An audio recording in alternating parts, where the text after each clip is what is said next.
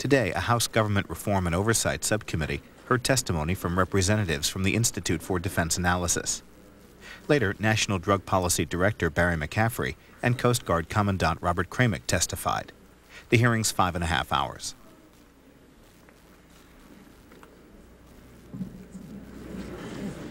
Good morning.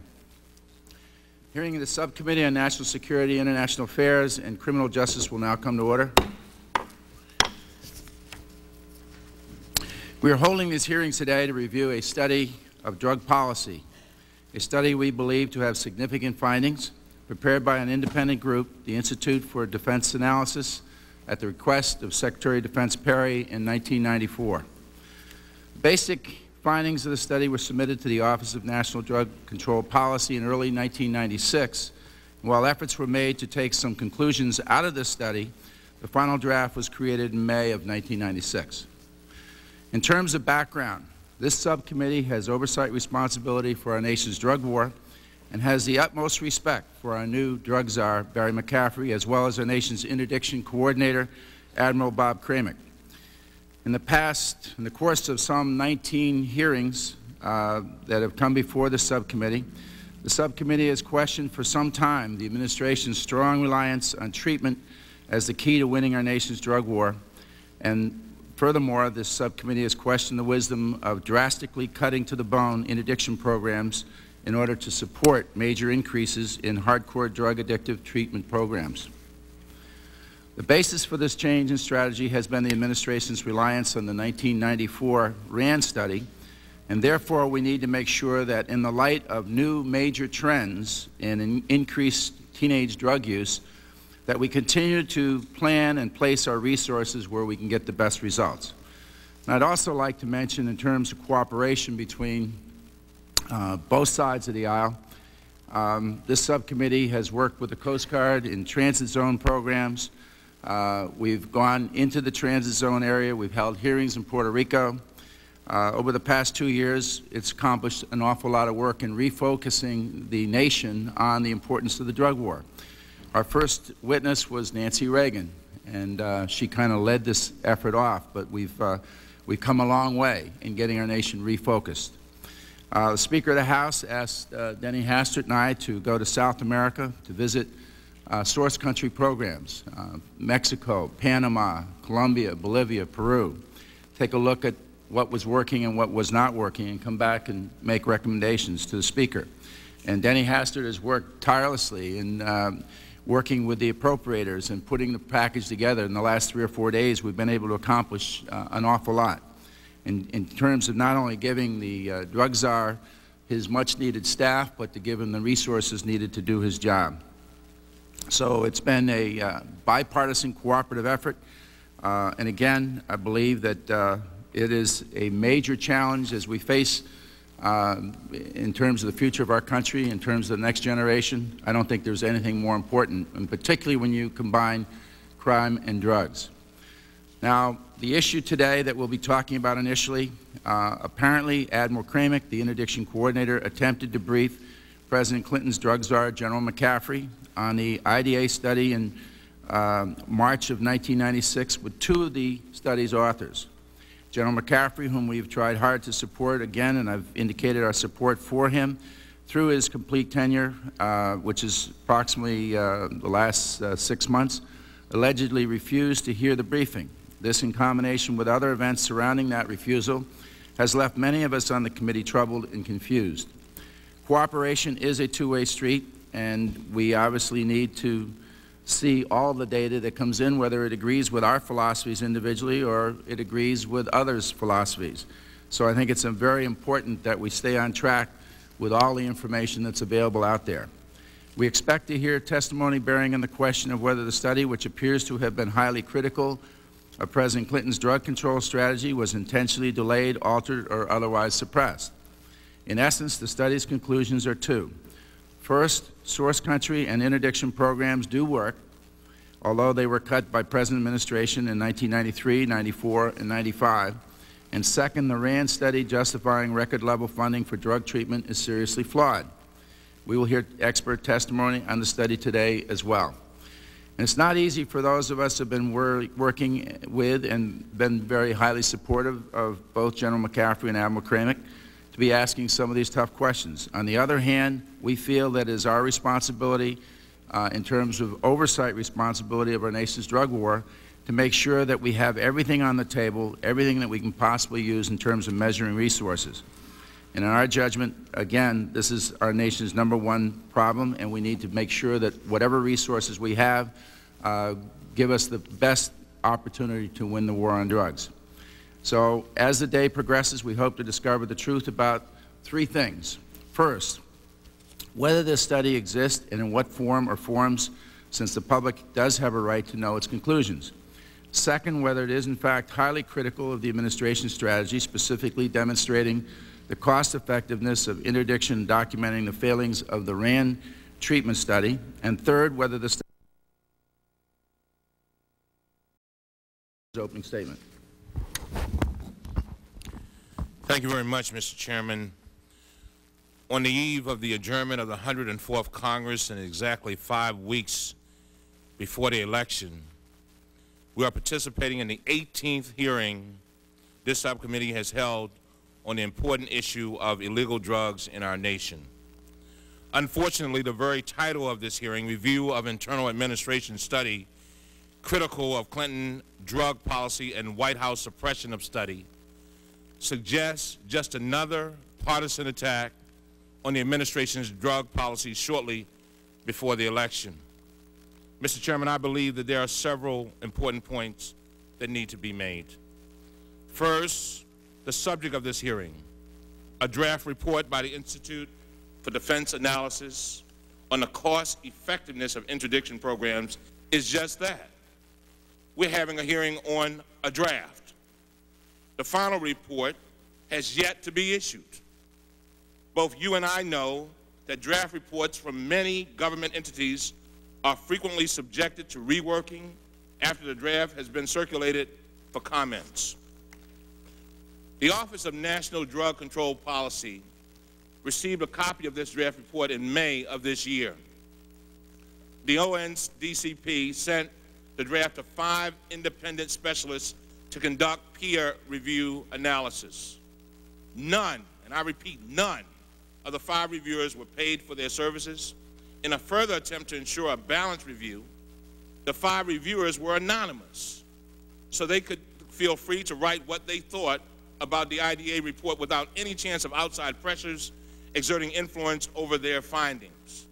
Almost all peer reviews conducted by academic journals are anonymous. What did the panel reviewers discover? One peer reviewer stated that, and I quote, empirically, the study is flawed by a failure to interpret a number of data series correctly, end of quote.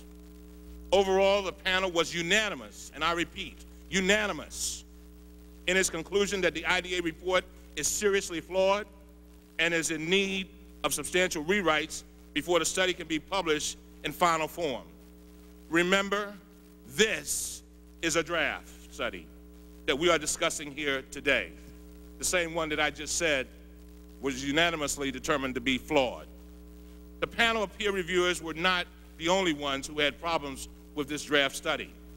Officials within IDA itself have expressed concern about the draft report. According to a July 10, 1996 IDA memorandum, serious questions were raised about the validity of the draft report. For the record, I would like to point out that IDA has made the first 3 pages of this July 10, 1996 memorandum available to both the majority and the minority. This memo from Ralph Reichenbach agrees that the methodology in this draft report is flawed. But we're going to have a hearing today on a flawed draft. He states, quote, the only relevant issues are whether or not there are price increases at the retail level and whether these price increases can be correlated in time with specific interdiction events. Even if this correlation can be found, additional work must be done to demonstrate a causal relationship, end of quote. Mr. Reichenbach goes on with a detailed analysis of the problems in the study. Mr. Chairman, at this point I ask unanimous consent that the July 10th, 1996 memo from IDA be included in the hearing record. Without objection, so ordered. Thank you, Mr. Chairman. Finally, I am troubled by accusations from the majority that the administration has somehow tried to bury this draft study. During his last appearance before us, General McCafferty, who, by the way, I have the utmost respect for, answered questions about the IDA report and made it clear that, one, he believed the initial draft of this report to be flawed, and two, that neither he nor anyone else in the administration wanted to suppress the report. In a September 20, 1996 letter to Chairman Zeliff, General McCafferty sent the results of the peer review panel, making it clear that if ONDCP had wanted to suppress this draft, he would not have ordered the peer review analysis. Mr. Chairman, every one of us on this panel knows that General McCafferty's integrity and reputation is above reproach. I am disappointed that General McCafferty has to appear before us today to answer these unfounded charges of covering up the IDA draft report. I know that General McCafferty could be spending his time more wisely, much more wisely, in confronting the drug problem. In fact, he could be in my home city of Baltimore, where the drug problem is severe. Mr. Chairman, I admire and applaud your commitment to fighting the scourge of drug abuse in our nation. I repeat my offer to you to assist you in any way. However, finding a solution to the drug problem must be bipartisan and free of election year politicking. People are dying. Interdiction is an important component to ending the drug problem. I'm almost finished. I do not oppose interdiction programs. However, I must not forget treatment and prevention. As General McCafferty has stated on numerous occasions, all three of these elements must work together if we are to make real progress in ending the supply of illegal narcotics in the United States. In closing, let me welcome back General McCafferty and Admiral Kermit. I also look forward to hearing the testimony of our witnesses today. Thank you, Mr. Chairman. Thank you, Mr. Cummings, and I'm well aware of your commitment to this very important issue. I will just read the last paragraph of that 3 pages you just inserted in the record. Having said this, the basic method employed by IDA makes sense to me. If the pattern of price increases holds true and the price series is properly constructed, then the IDA analysis may be very important. But we will discuss this as we go through the hearing. I'd like to now turn to Chairman of our full committee, Mr. Klinger from Pennsylvania, for his opening statement. Thank you very much, Mr. Chairman, and I want to thank you very profoundly for calling this important hearing. And I want to tell you what I believe, at least, is important in all of this. Two things are important: process and substance. On the process, I got to tell you that whether or not the IDA, Institute for Defense Analysis study, is the best study ever done or the worst study ever done is really not the issue. We're going to hear a lot of dispute about the accuracy of the report and the findings of the report and whether or not it deserves to be given credence or credibility. But that really isn't the issue. The issue is that it needed and deserved to be part of the debate, part of the discussion as we went into the appropriations process this year. What matters is that it was a year-long internal administration study. It came to conclusions that were at the very least uncomplimentary of the Clinton drug strategy between 1993 and 1995, and the drug czar, we are told, was unwilling, refused to even take a briefing on the study. And let me just indicate that to me it seems a very flawed process that leads to having the top White House drug policy official, and the gentleman for whom, as we've indicated, we all have enormous respect, to, for whatever reason, whether from pressure from elsewhere or whatever, to reject out of hand a study on the basis of its conclusions without at least hearing from the distinguished and eminent scientists and PhDs who wrote it. Process point number 2. There is a lot of talk going on around here and elsewhere about cooperation now, and I think we would all welcome and applaud cooperation. And the fact that we're told the administration wants to cooperate with Congress to restart, because I think we would all agree the war has been in limbo for some time, to restart the effort to deal with the drug menace of this country. But I think we really have to make the record very straight. This committee this subcommittee has held 19 hearings on drug policy, starting in March of 1995, as Chairman Zeliff said, with Nancy Reagan, and this committee has been trying to engage the administration on drug policy from the beginning. This president gave 7 major addresses in 1993 and 1994 and mentioned drugs 0 times. He gave more than 1,600 interviews and speeches in 1993 and mentioned drugs only 13 times.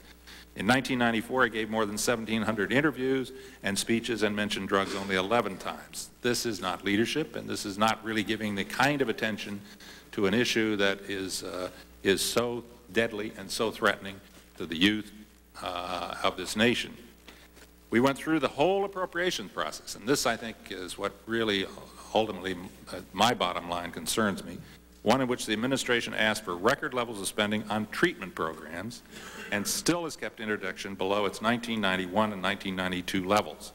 This study's conclusions would have helped immeasurably to advance that debate, and that at the very least, the conclusions and the recommendations should have been part of that debate. If they could be disproven, if they were found not to be valid, that's one thing. But the fact that they weren't even considered, weren't even on the table for discussion is a serious disappointment. Members of this committee have met 4 or 5 times with General McCaffrey privately, and I must say that I'm advised that he never once mentioned this study's existence or its conclusions or its recommendations, which would have, I think, confirmed the need, or at least suggested the need, to reverse the administration's priorities. So this is not cooperation. If we're going to have cooperation now, we're grateful for that, but we have not had, in my view, cooperation in the past. We never got a chance, when it would have counted, to debate this study's merits or discuss openly the seemingly misguided priorities of the White House in 93, 1994, and 1995, and we could have done so effectively with this study on the public record. I think the point is that this study, as in all studies that are done with regard to this menace, need to be a part of the public record, need to be a part of the public debate. The study would have bolstered what the designated interdiction coordinator, Admiral Kramick, wrote to former drug czar Lee Brown in December 1994. He stated then that, and I'm quoting, "We must return to 1992-1993 levels of effort in interdiction."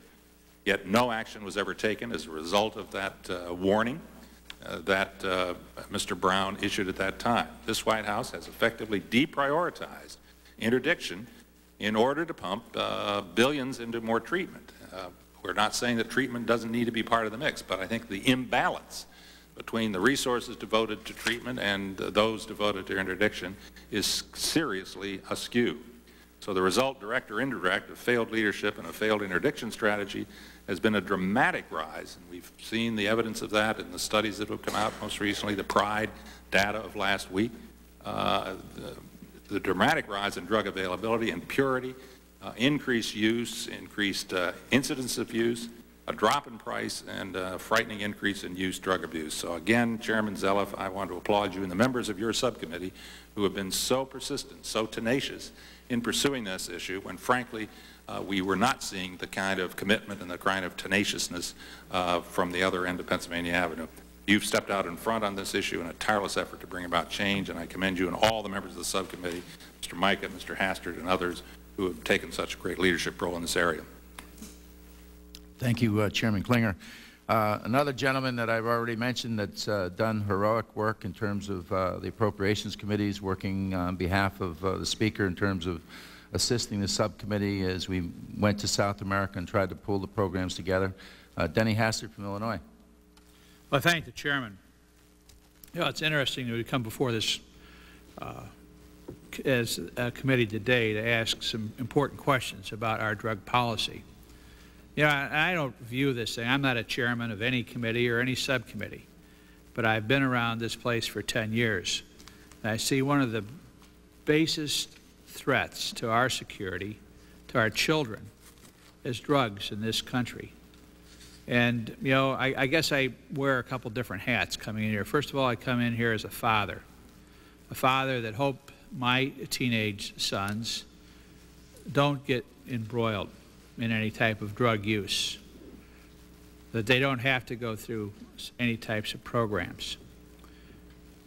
And I guess I come also into this committee room with the old academic hat of an economist, and I'm not an economist with PhDs, but I did my major work in economics, and I taught economics in a high school for 16 years. And one of the basis things that we talked about in economics are where trends coordinate. Where prices are high, there must be reasons for high prices. When demand is low, there must be reasons for that low demand.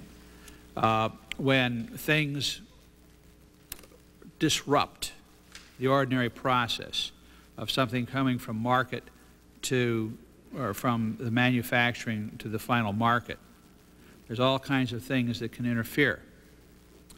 And I think it's relevant, contrary to the gentleman from on the other side of the aisle from Baltimore. I think it's when you find those disruptions and those parallels, there should be an honest attempt to understand why they happen, not just to gloss them over or just say, well, there's something wrong with the science. When we talk about science in these types of surveys, and you know, sometimes Congress gets so embroiled in studies. And it's right that we do studies. It's right that we understand why things happen and to go beyond just the testimony or the talk that we have going between ourselves in this, on these dies from time to time and the testimony that we get from expert witnesses, but to go out in the real world and find out why things really happen. So the other hat that I bring on in this thing is somebody who's been asked by our leadership, and I am a part of the leadership, to try to help where we think that there needs to be shoring up, especially in things like appropriations and going out into the source countries and seeing what happens if there's really real programs going on, if people are doing real things out there to stop. Because when you talk about abstract places, faraway places like the jungles of Bolivia, or the Amazon basin of Peru, or the jungles of Colombia, or Panama, or even Mexico. It's something that's beyond most of our experience. We don't know what goes on there. We don't know the cultural situations there. We don't know the reason that campesinos try to make a living for their families, or how they do that. We don't know the interaction of our DEA agents and military and other people who are trying to work with organizations on the ground in those countries. But when you are there and see it, and literally see people risking their lives day in and day out on a foreign soil, and some of those being foreign nationals, to try to make life better in this country, then we owe those folks, we owe those people the ability to make sure that they can get their job done and what the priorities of that job should be.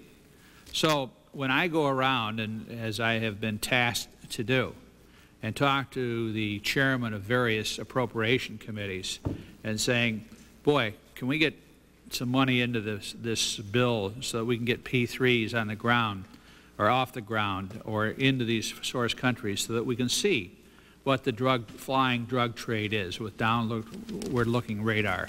Or can we fix some spray planes in Colombia or in Mexico so that we can deliver herbicides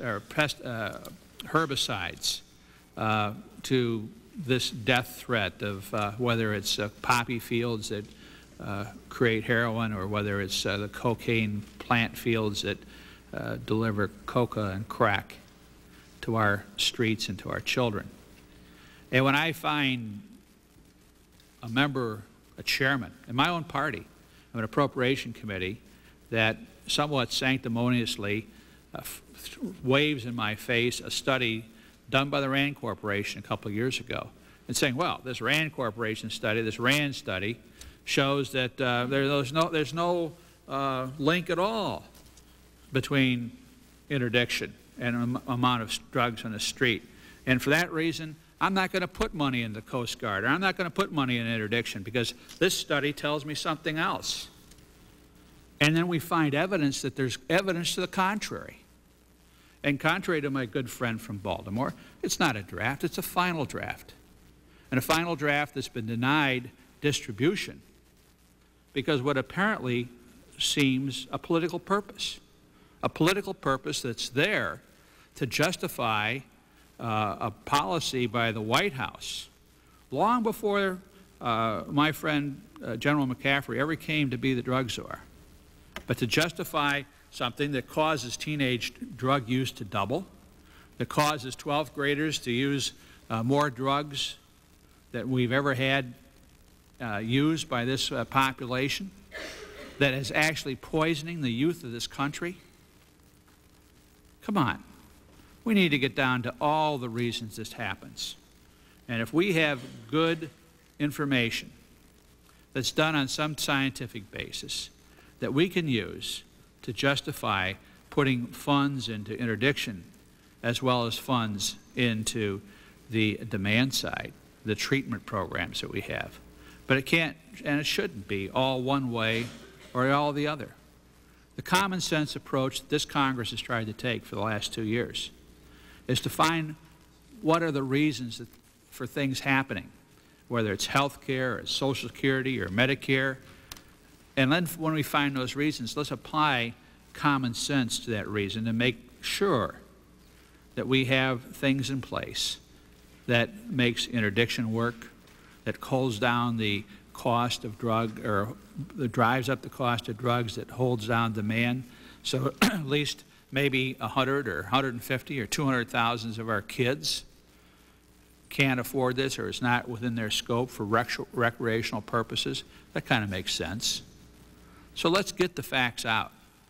And there's no place in this Congress or on a partisan basis or in this country to tilt the story one way or the other without really getting to the facts. So I welcome this hearing today. I hope we can get down to the facts. I can understand, you know, just some little things we're able to do. For instance, we stress that we've worked hard to give this administration what it asked for, and more.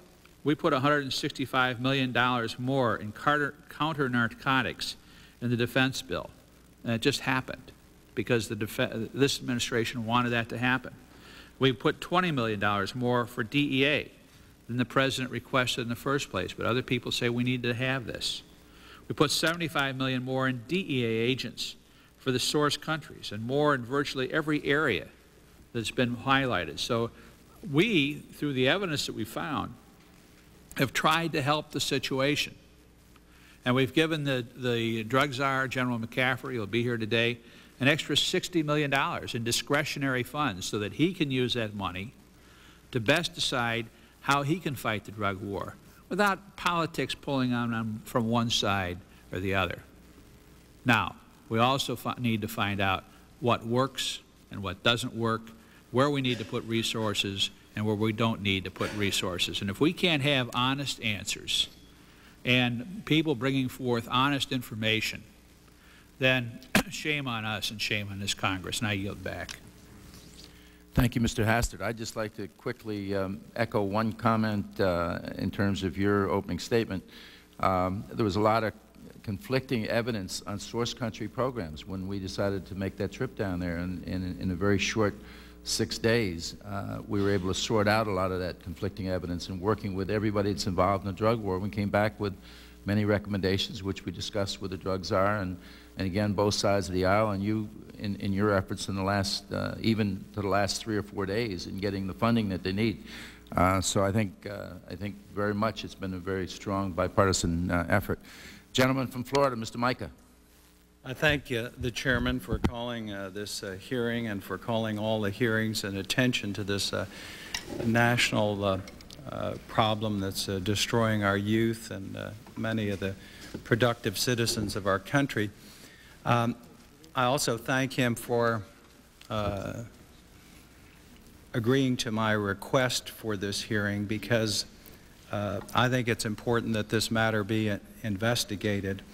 I call for this hearing because of really 2 reasons. First, I was dumbfounded when I learned that the first act of our drug czar may in fact have been to bury a report that had critical information, that was a conscientious report.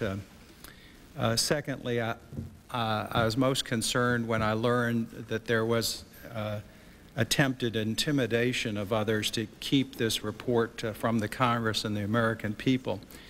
Those are the two reasons why I asked for this report. I'm not the only one that's called for an examination of what this administration's policy or lack of policy is. In fact, I think you wrote to the President, Mr. Chairman, not too long ago, and you quoted the Wall Street Journal where our FBI director and DEA director said, and I quote, "Last spring," this is from that article, "last spring, Federal Bureau of Investigation Director Louis Freeh and DEA's Mr. Constantine wrote a scathing memo to Mr. Clinton warning that the administration's drug strategy was dangerously adrift." Not my words, their words. Then we have a report that in fact details the failure of this policy. Let me tell you the rest of why I called for this hearing. I learned from a source close to the report certain facts that were brought to my attention. First of all, the damning conclusions of this, and this is a non-political, it's not a Republican, it's not a Democrat, it's a non-political, in fact, it's an empirically rigorous assessment, which was commissioned not by me, not by this committee, but by those at the very top of the administration, was in fact intentionally buried and may have been done so as the first act of our new drug czar.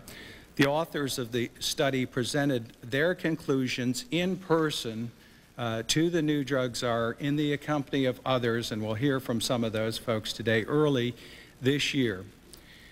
When the new drug czar learned the conclusions, he instructed that the study be quashed. Incredibly, the report's existence, and again, I repeat what my colleague just said, this is the final, it's its final draft. I had, as a member of this committee, I just got a copy of this, in fact, got it from the press before I got it officially, but this has been quashed since May of this year, and actually from March when it was originally kept secret. What further concerns me is that the new drugs are thereafter knowingly embraced the same pro-treatment, reduced interdiction and source country level prevention priorities in the President's 1996 White House drug strategy that were set by President Clinton in 1993, 1994, and 1995. In summary, the White House knowingly quashed its own rigorous but damaging study in an election year because that study showed the failure of the Clinton policies in the prior 3 years. It also detailed the cost of that failure, and it was a quantifiable increase in the number of drug users and annual drug-related deaths. I think that the evidence of that report is very clear.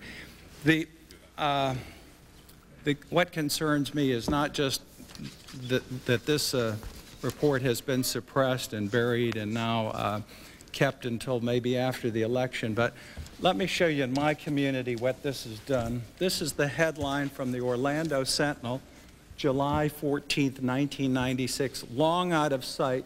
Heroin is back, killing teens. I come from a very peaceful, suburban, prosperous Central Florida. This is what's going on. This is the headline in my paper this past Sunday, a week ago Sunday. Orlando area teen drug use soars.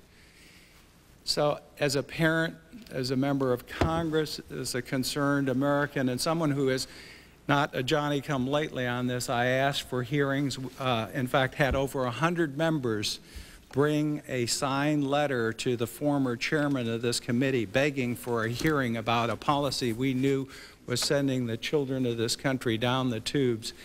And that hearing was denied, and I was gavelled out of order in this very room because no one wanted to pay attention to that problem. So we've seen what's taken place. Now I'm concerned about what I've heard that's taken place with this study. We see the results in my neighborhood, not just in Baltimore, but all across this land. And we need to make sure that, that this whole drug abuse problem and that the attention given by this administration and everyone in Congress is a priority. Thank you, Mr. Chairman, for your leadership. Thank you, Mr. Micah. At this point, I'd like to welcome our first panel.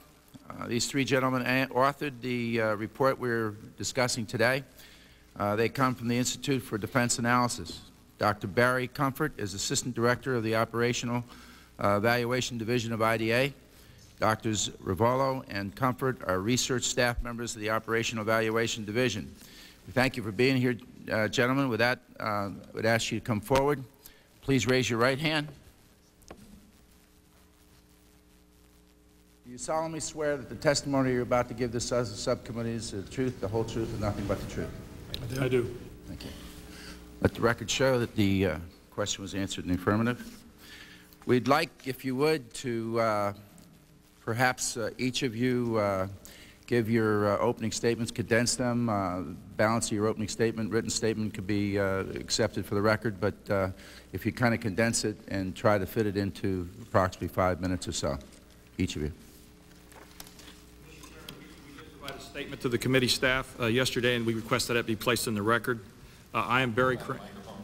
I'm sorry. I'm Barry Crane, the project leader for the counter-drug effort. To my right is Dr. Rex Rivolo, the principal analyst, and to my left is Dr. Gary Comfort. We are pleased to have this opportunity to clarify the content and status of our report. The principal objective of our research has been to examine the effectiveness of source zone interdiction activities upon cocaine supply in the United States. Based upon that examination, to suggest strategies and operational activities to increase effectiveness. We believe that the central finding of our report is that a well-conceived source zone actions have directly resulted in significant increases in the street price of cocaine in the United States, and through market impact of price upon demand, and resulted in decreased consumption of cocaine. We have found that effective source zone activities can be conducted at a relatively modest funding level, and therefore that well-conceived source zone operations can be more cost-effective than has been previously acknowledged. I don't mean to imply that all operations are necessarily cost-effective. One can pursue ineffective strategies and tactics in the source one just like anywhere else, but our research indicates that activities that can significantly and unexpectedly disrupt the established coca distribution channels will rapidly produce real effects on the street of the United States. A major purpose of a draft document is the stimulation of dialogue, the examination of hypotheses, and the receipt and consideration of constructive criticisms. That process is ongoing. We believe that the final report that will result from this process will incorporate a number of clarifications while retaining the findings we believe are central to the research. We believe our research has been of assistance to those responsible for planning and executing source zone interdiction efforts, and we expect the final report that results from the ongoing review process will be a useful tool to motivate and assist the planning and execution of additional cost-effective source zone actions. That's our opening statement, sir. Either of you gentlemen have opening statements? No, we don't, Mr. Chairman. We fully subscribe to that. Okay. I guess one quick question that I would have, and just starting, and I've been involved with a corporate career, and as well as a small business, and as well as being in Congress here, and you say that this is a draft and it's ongoing, and it'll be, apparently this is not a final draft? Let me clarify the way IDA manages its process.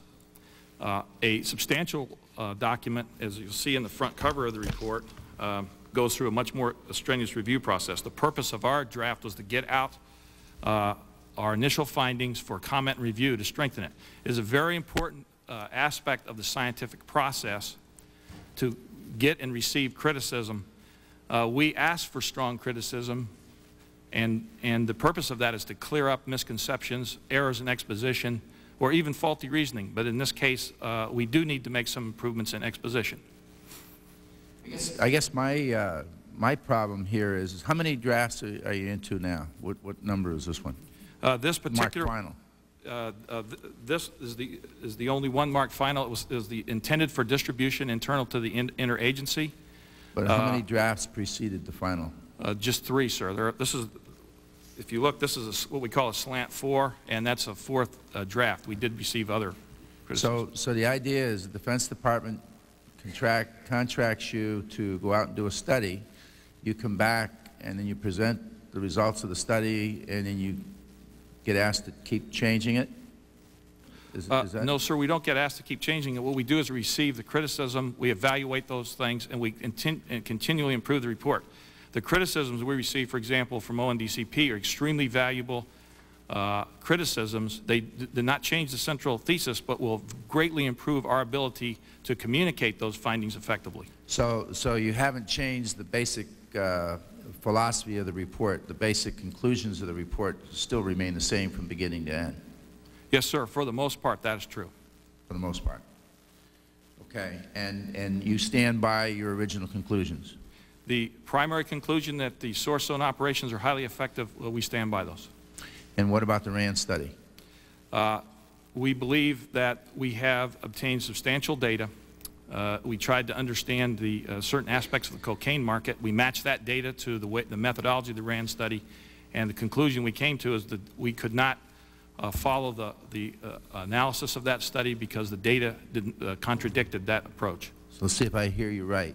You couldn't follow the analysis of the study, so does that mean that the study was flawed? There are, like any other study, there are portions of it. Let me be specific. You couldn't follow the analysis of the study, therefore we're referring to the RAND study of 1994, which basically has a heavy emphasis on treatment, and thereby we've made decisions to cut back interdiction. I'm asking you, is the study, in your judgment, flawed? The conclusions of that RAND study of 1994. The conclusion that the source zone, and I'll be specific here because there are many conclusions, but the primary conclusion, the source zone interdiction activities were very ineffective. That is, it would cost $783 million to change consumption 1% versus treatment.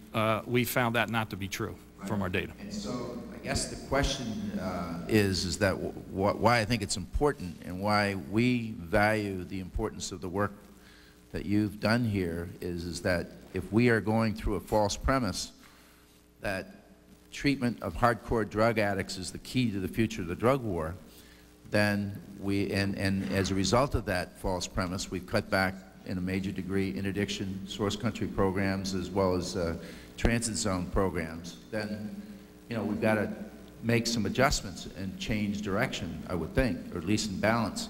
Would you agree with that? It is really the objective of our work to present the analytic findings. There are certainly other reasons one does treatment, and I would defer that to making decisions of how to allocate resources and so on to those who make that. We present our findings, which says that it is less cost-effective than had previously been known. So, I guess, yes, sir. Could I just suggest that the majority of our work was based upon the review of actual data. The majority of the RAND study is the presentation of models as to how the system works. What our conclusion found was that in several cases we were unable to match the actual data to the models of the RAND study. You can look for a number of reasons to possibly explain those discrepancies, but we believe that the data are what the data are, and as a result, I guess the last question, just ask it a different way then. Was the RAND study model flawed, in your opinion? In selected cases, it does not match the data, and as a result, since we believe the data speak for themselves, we have to say that in some cases, for example, in the question of the, which I know is central to some of your thoughts, of the cost effectiveness of treatment, it being so much less than the cost effectiveness of source zone interdiction, our data showed that source zone interdiction, when carried out from well-conceived operations, can be much more cost effective than had been modeled by the RAND study. Our data took the RAND study's numbers for treatment as presented in their document. We just substituted the projected number of treatments that would result from increased expenditures for the actual data that was available to us for the actual expenditures in treatments in 1995, and we found that that led to a much lesser cost effectiveness than what RAND had modeled. That does not in itself speak to the cost effectiveness of treatment. It just says that we saw that the actual data did not fit the RAND projections. I guess what concerns me, and obviously this is a sensitive subject because people have strong feelings and many decisions have been made as a result of the RAND study.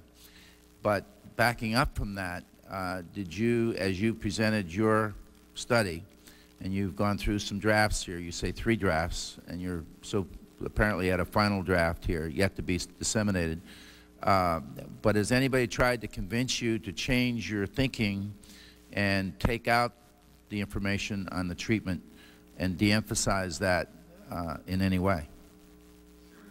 Personally, I'm kind of been the inside author, in that I stay in the office, and these other gentlemen have been doing the interacting, so okay, we'll get a chance to ask them. I guess my time has run out.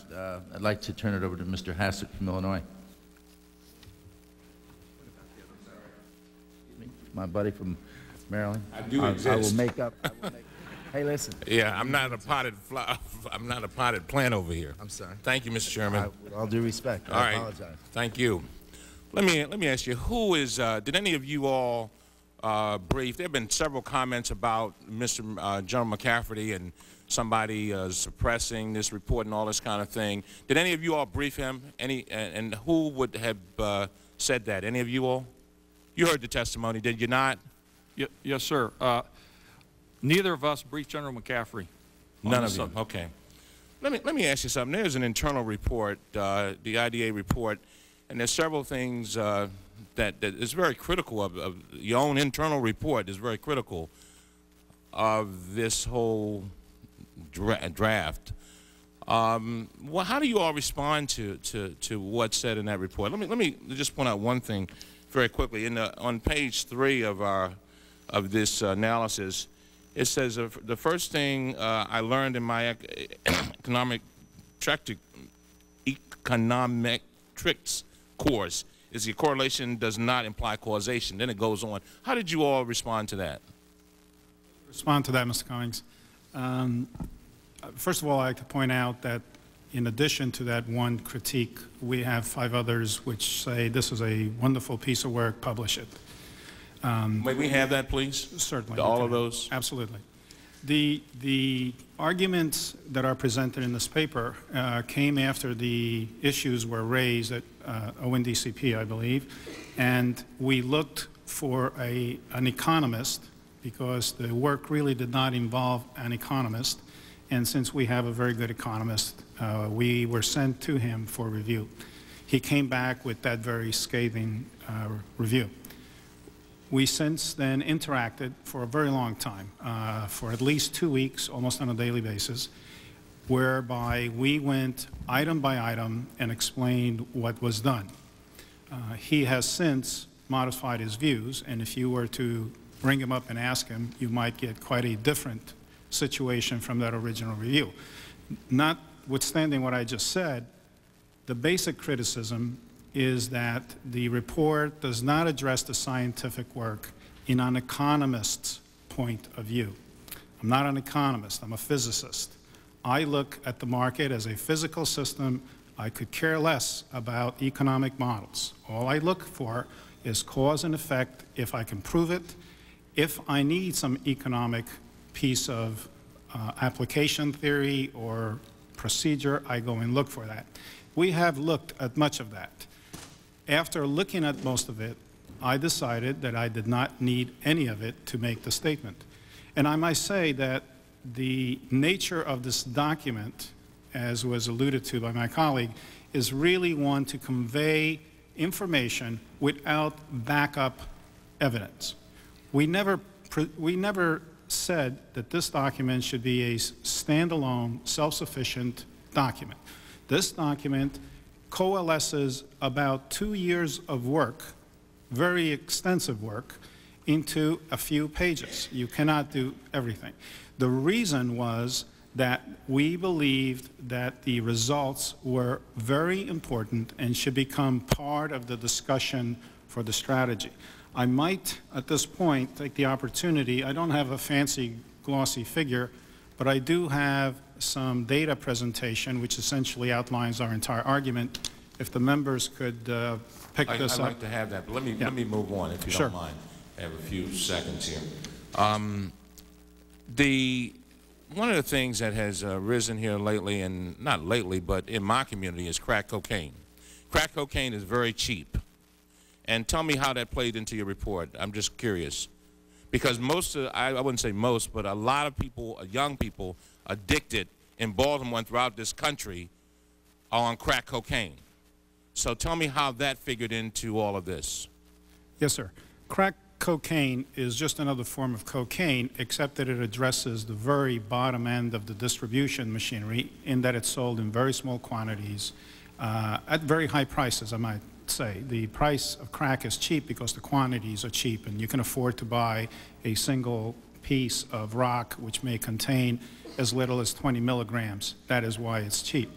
But on the other hand, it's also a very addictive drug and quickly addictive. Is that correct? I cannot address the addictive. Well, I want, in answering my question, I think you have to address that in some kind of way, because although it's cheap, there's a lot of it that's needed. And I base that upon my neighborhood and talking to people on crack cocaine. It's highly addictive, and people, and based upon what you just said, it comes in small quantities, and because it's so addictive, they need a lot of it.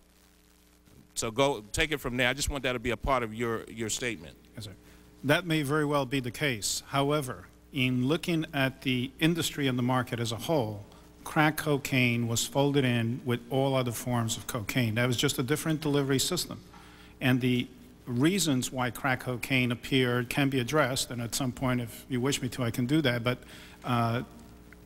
the distinction between crack and other forms of cocaine, in my opinion, is artificial. And as far as a monitor on the market, they all should be lumped in together.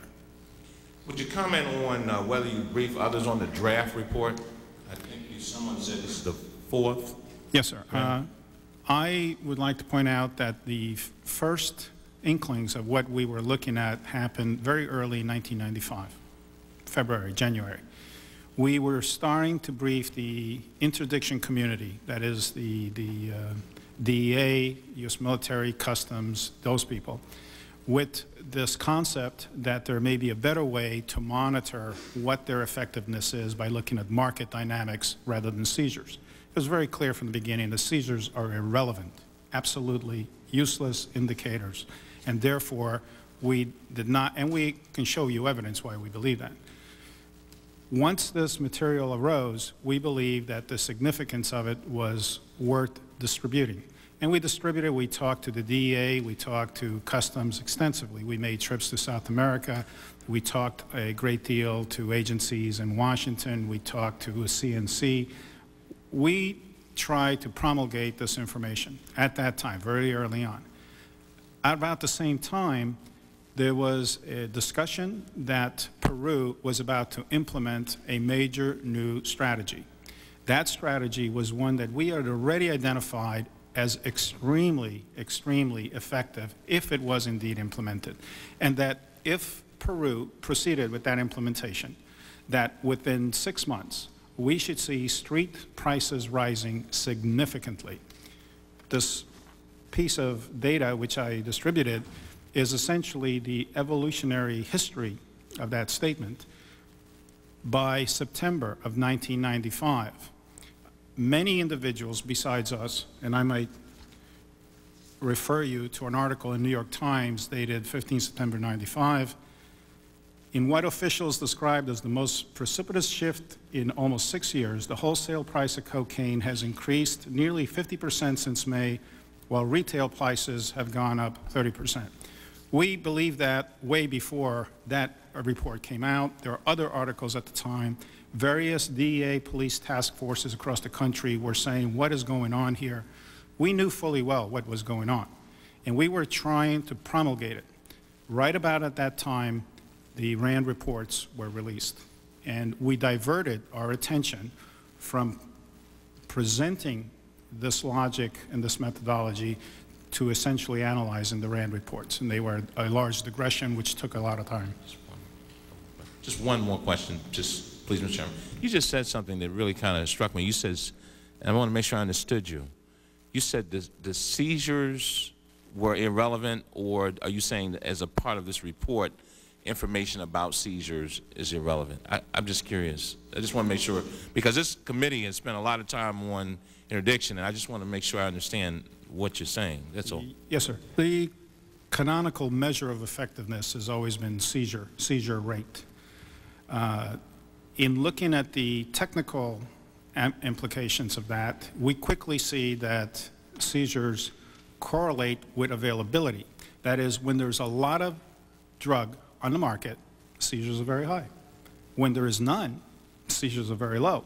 And therefore, to try to measure success with something which goes up and down with availability is counter. And we dismissed that very early on. We came to the conclusion that the amount of material seized does not affect the market.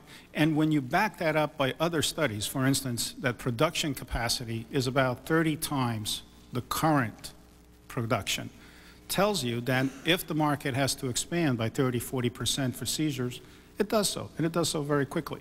And in fact, if we increase the seizures, they would increase, and the cost of operations would be very small, because I might remind you that the cost of production for cocaine is about $1 per gram. And if you double it or triple it, it's still a fairly small amount of money to lose if the final product sells for $15 a gram, and ultimately on the streets for $100, $150. So our analysis came to the conclusions, and we stand behind it, we like to debate it in open, that seizures is a very poor indicator. And one of the criticisms of the RAND report in our report was that that was used as a gauge of the effectiveness of treatment versus interdiction. Mr. Cummings, if I could just point out regarding seizures, that our study has primarily looked at what causes disruptions to the ongoing price trends, so that we've been interested in what causes those price trends to change over fairly short amounts of time. Clearly, underlying the overall price trend, seizure has its place. It certainly increases the cost of doing business to those who are trafficking in drugs, and certainly adds something to their costs, which wind up being some addition to the street prices. Our point is that in the shorter term, with the more dramatic effects on pricing, we don't see that seizures is a good indicator to tell you you're doing things correctly. Gentleman from Illinois, Mr. Hastert. Chairman, Mr. Revilio, right? Rivolo, okay. I want to very quickly take two follow-ups on the questions from the gentleman from Maryland. If you could answer, let me lay this out and you answer whether it's right or wrong.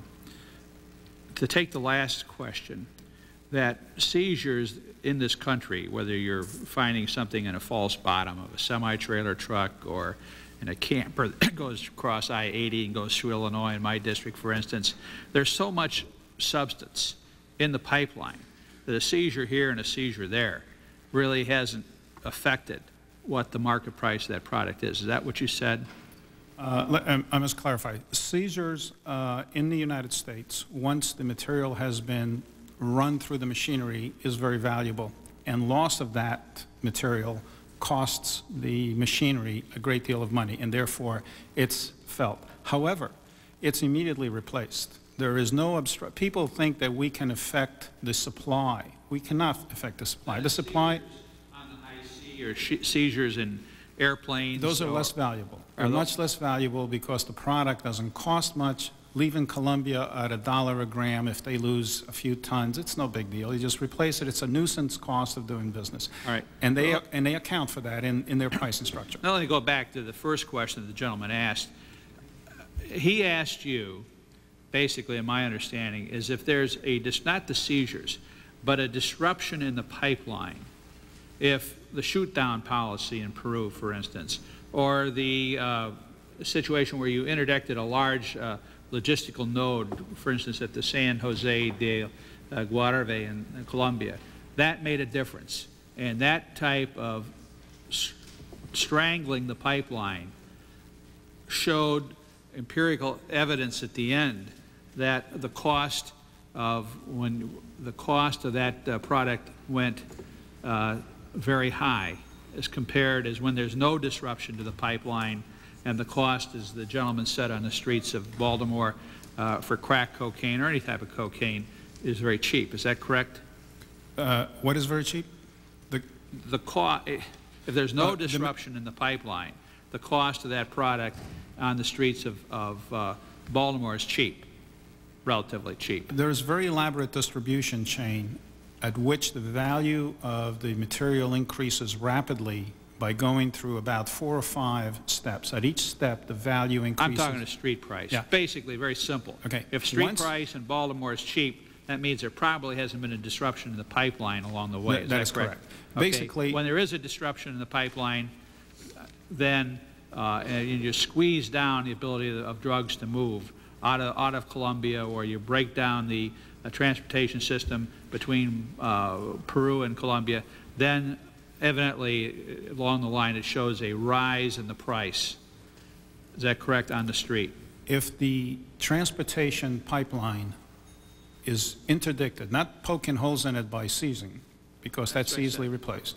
If you interfere with the normal transportation or production mechanism, which is strongly dependent on one mode, you will immediately have a shortage produced, because it's not a matter of replacing. I don't want too much information. Right. I just want an understanding here. So basically, if you can stop the transportation, if you can squeeze down the pipeline, then you raise prices. And if prices are high in the street, purity becomes low, and sometimes the ability for people to buy, especially for recreational use, is somewhat impaired. Is that correct? That is correct. Okay. So there is a relevance there. And that's basically the whole background for your study, is it not? That is correct, sir.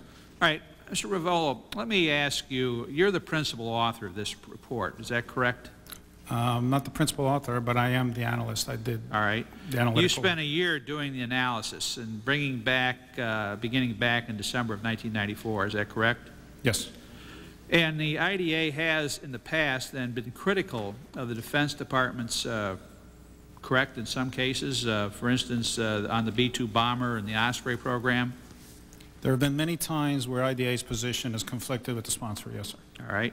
Now, I want to make, your report was sponsored by the IDA, right? That's who basically you work for and put the report. The sponsor is the Secretary's office. So actually the Secretary of Defense asked you to do this study? The Assistant Undersecretary for Drug Policy. Yes. Fine. Now I want to take up two important issues with you. And I want to remind you that certainly you're under oath, as you know, and sworn to tell the whole truth to this congressional panel as you personally remember it, no matter how difficult that may be to you. Before we get to the substance of your report, the internal memos surrounding that report and the conclusion of that report, which suggests interdiction is cost-effective and that the administration's RAND study is unsound. Let me start with a different matter. The high-volume, well, when you went to brief the head of ONDCP, you said that you had never briefed the drug czar. Is that correct? That's correct. I answered that, sir. Okay. But you were about to brief the drug czar. Is that correct? We were asked by Admiral Kramick to take the briefing with its important conclusions to the drug czar directly, yes, sir. So when you were about to brief the drug czar after some type of a meeting, you were told that the briefing was no longer necessary. Is that correct? At the time of the briefing, we were brought to ONDCP by Admiral Kramick and I believe 1 or 2 other staffers, and the intent was to brief the general. Now, ONDC, tell me, where is that? It's up on 4th Street or 5th Street. So it's part of the White House? It's just very close to the White House. All right. We came in with the prepared briefing. We sat down. General McCaffrey came in, asked to be pre-briefed by Admiral Kramick. Right. They went into a room. We were expecting 5 minutes. It took about 30 minutes.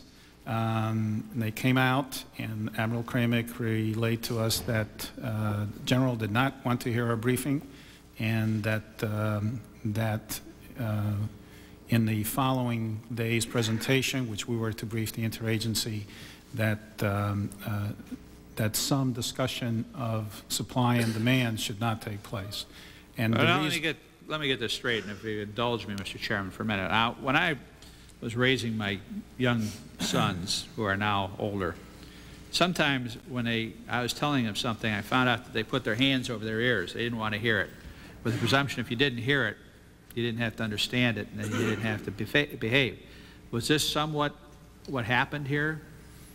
I don't want to speculate on what the motivation was. I understand. I know what happened, and basically he did not want to listen to the work for whatever reasons, and he left. And now let me ask you another question. I understand this is just relayed to us. You're the people who were there. Now, you were standing basically outside the door waiting to go in to do the briefing. Is that correct? Yes, sir. Did you overhear any of the conversation in the other room? No, sir. You couldn't hear anything. You couldn't hear anything at all? You heard elevated voices once or twice, but there was no way you could understand anything. Like shouting? Elevated. Excitement? I think the meeting was an excited one, but right. We were not in there. Thank you. I'll yield back. Gentleman from Florida, Mr. Micah. Mr. Ravillo, you went there, though, with the intent of briefing the drug czar. Yes, sir. That was your purpose. Yes, sir. And you said you got into the room, you put your papers out, and then you were asked to leave? No, we never got into the room. You never got into the room? We were sitting in the waiting hall, waiting for General McCaffrey to come. He came in. He waved Admiral Kramick in. Admiral Kramick came out and said he wants a pre-briefing, give me the slides. He took my slides, they went in, and we sat outside for the duration.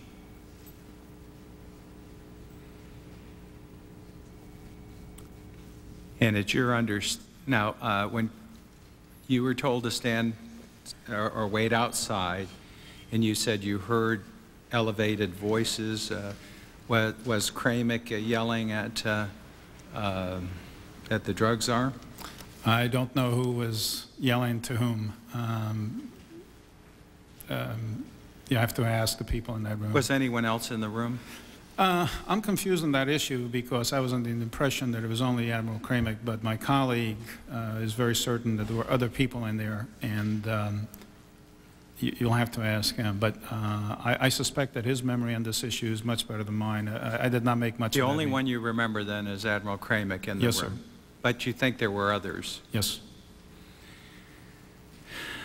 After the meeting, did Admiral Kramick emerge, and did he apologize to you for the event? And also, did he indicate in any way that the drug czar had rejected the study or the conclusions? Yes, sir. Admiral Kramick came out. He said, I'm sorry, the General does not want to take your briefing at this time. And we were surprised. We asked a question or two, like, why, what's wrong? And basically, he relayed that he does not believe the conclusions, and he doesn't like, basically, the comparison between interdiction and treatment. And therefore, until further notice, that's the status. We then drove back. Before you get to that, can I ask you, did you hear him say or indicate in any way to you that not a word of this is to get out? After the ride back to the Pentagon where the meeting was going on, the words that were given to us by Admiral Kramick were, well, and there was a long discussion in between, that until further notice, not a word of this can get out. Yes, sir. Now, is it your understanding that was that a directive by Admiral Kramick, or was that something he was passing on from the drug czar? I'm not sure it was a directive from anyone. I mean, in principle, no one can stop us except the sponsor. And much of this work was not done for Admiral Kramick. It was done for Mr. Sheridan.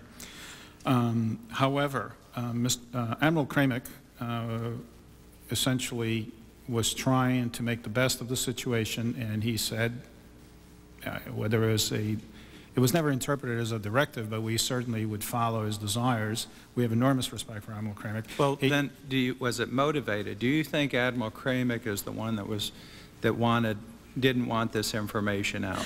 No, I do not believe that. So it had to be then, and this may be your assumption, but it had to be the drug czar was not pleased with the conclusion that your report reached and took a different position and didn't want that information out. Would that be a fair assumption? That would be conjecture on my part, and that is the conjecture that I held at the time. Do you recall anyone telling you that the drugs are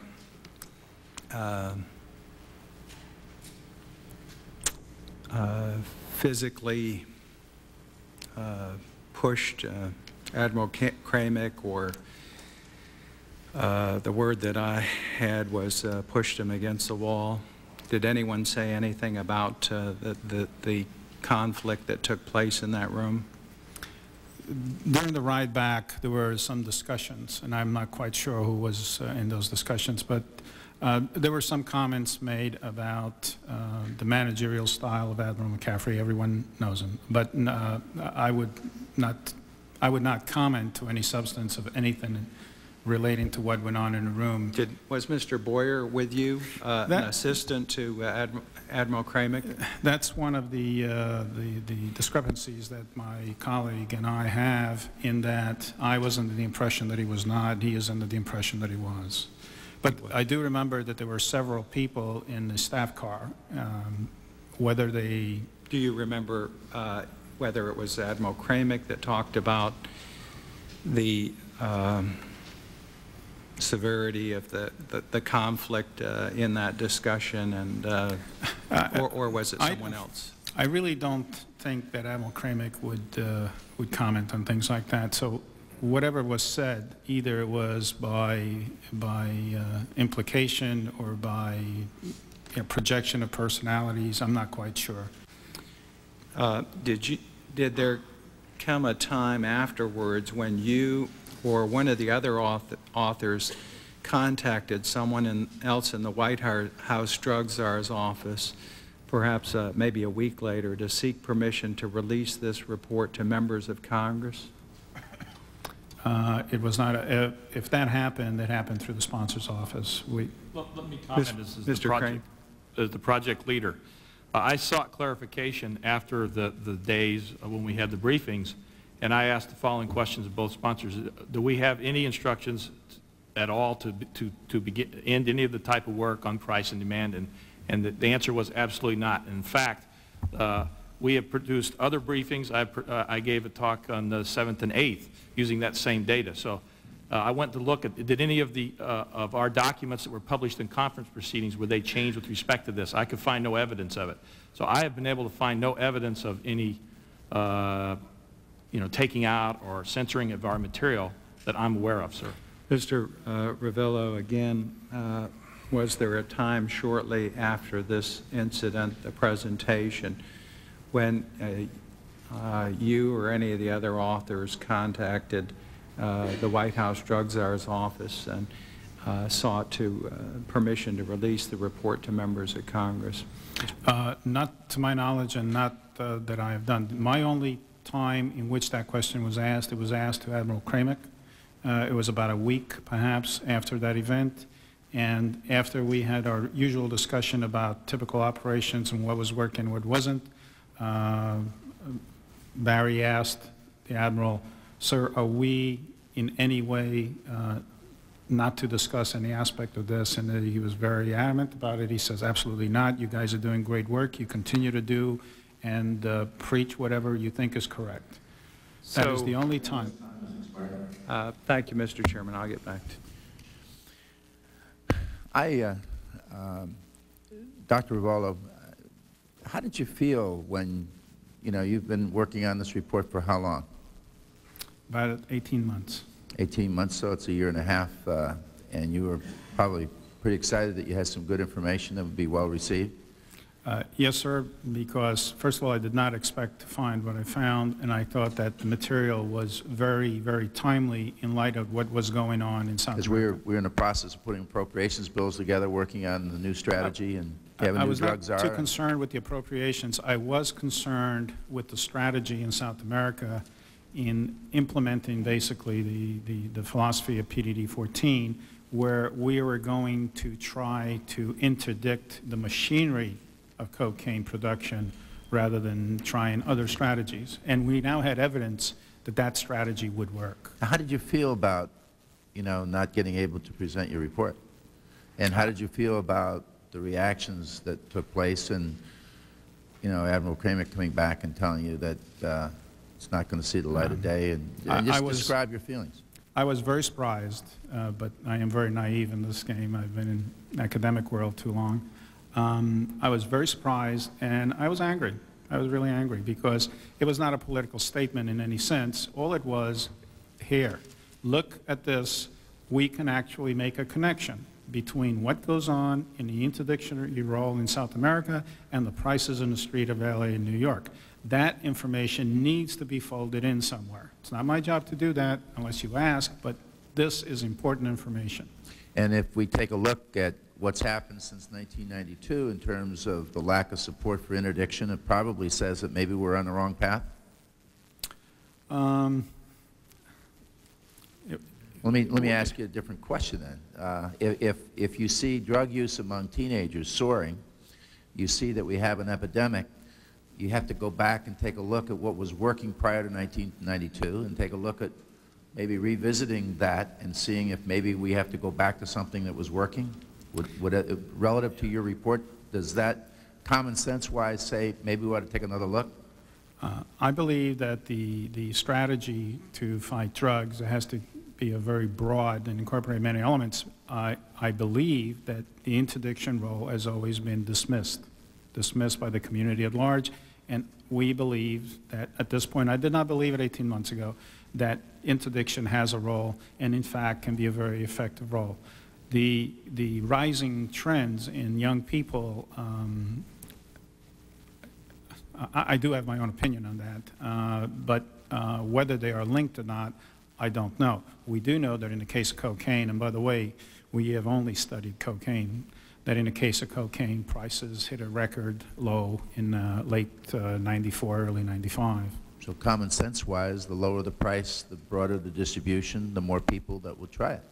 Apparently, the law of supply and demand is not heeded to by much of the community. Many of the people who work in this industry do not believe that that law operates. Well, let me ask you so that I understand. Do you believe it operates? Absolutely. Okay.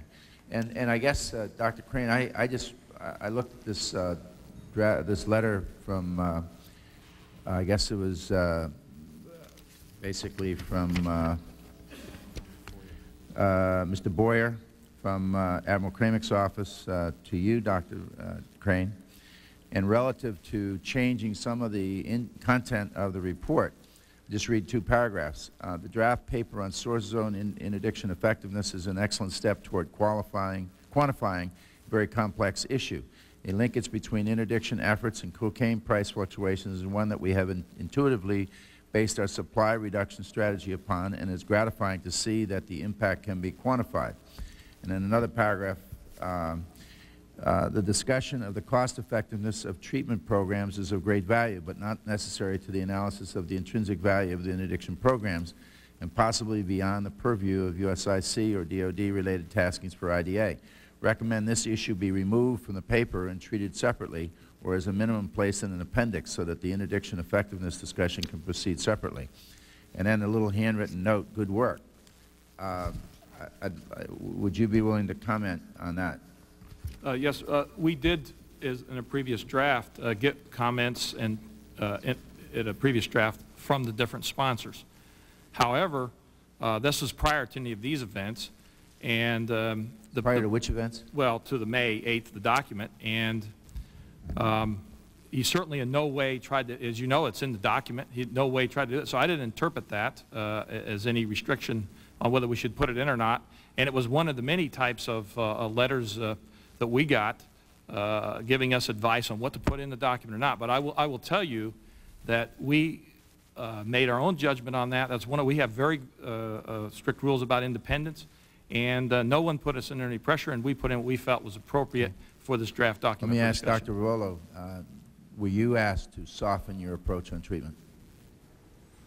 Did you take anything out relative to treatment? No, and you must realize that my communication and feedback is purely numeric and computer and numbers. Those discussions are handled by Dr. Crane. And so you never talked to Mr. Sheridan, or? We did talk to Mr. Sheridan and his staff many times. And did they suggest you taking treatment out or softening treatment? I never recall any guidance one way or another. Their guidance has always been, you do what you think is best and make sure that it's sound. That's always been the direction. What bothers me with this, the way we do these reports, though, if you do all these drafts and you get all this guidance and you get all, I mean, what happens to just doing the work? And then we either accept or reject it based on the quality of the report. Why do we have to keep changing it so the people who are doing the report are happy with the results? Unfortunately, some of that goes on. Most of the drafts are really for technical review. People complain about, well, this is not clear, this needs to be amplified, this is incorrect. But did this go on in any of these drafts? Did we alter it so that the people would feel better about what they're doing? Let me comment as the project leader, sir. It is standard procedure to have open discussion with the sponsors, and then they express their concerns. They've always given us full freedom to, I shouldn't say full freedom, but substantial amount of freedom to put in there what we thought was important. And in no way, we always seek that information from them because we might have overlooked something. And they were just one of many. I would say I had no feeling of any pressure at all with respect to that. We put in what we felt was appropriate for the draft for the interagency to look at. Okay, but, and I guess you said that this came out before you started changing the reports, but when Boyer wrote you under item E, recommend deleting or softening any language that appears to be either combative with or condescending of the RAND study or self-promoting of IDA, instead of taking a negative approach toward the RAND analysis, take a positive approach toward source country efforts and let the IDA analysis speak for itself. That didn't affect you in any way?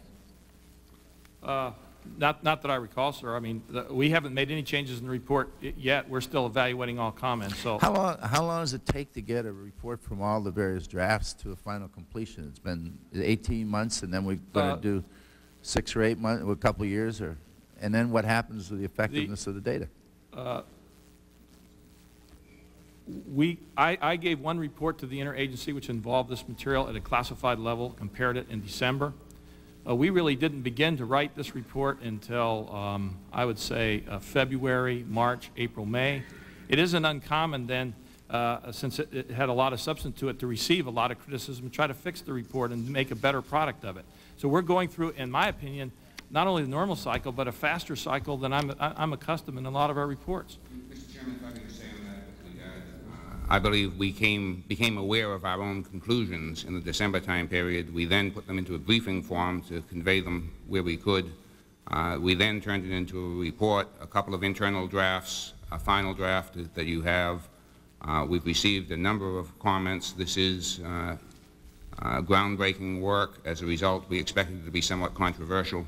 We're in the process, well along in the process, of reviewing the comments, assessing them, and making the changes. We've been somewhat hampered in that, I will say, in that some of the comments, some of the constructive comments, were presented to us anonymously.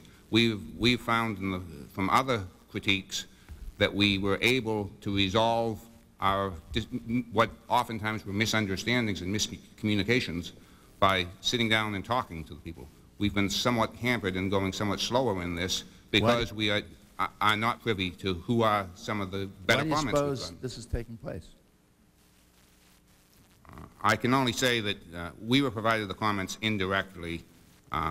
Certainly these reviewers were not anonymous to ONDCP. No. They were only anonymous when they were presented forward to us. It was done under what is standard practice that academic reviews for journals are conducted by reviewers who are anonymous to the authors. This was never intended, obviously, from its tone, to be a paper for an academic journal. So we would welcome hearty and open discussion with all those who feel that they were valid comments. Meanwhile, as Mr. Cummings says, kids are dying on the streets of Baltimore and other countries around, in other states and countries around the world. It just seems to me that something as vital as a report of this nature, if it's accurate, and again, at some point, I guess we're going to have to determine that. After we get through the methodology and all of that, do you think there's general agreement with your final analysis? I think that our finding that well-conceived source zone operations do have a direct effectiveness upon the prices of cocaine in the streets of the United States and upon the purity of the streets. I believe we continue to have strong support for that. Okay, I would so also you think that will stand up? I believe so. I would also add the comment you just read from Captain Boyer about his suggestion as to what to do with the RAND analysis and the chart on cost effectiveness of treatment. You would find we hope in the tone of how we presented the results in that paper, certainly in informal communications which you may have, that we have consistently viewed our work as a work on source zone interdiction. We found these other things. We in no way were attacking the effectiveness of treatment programs.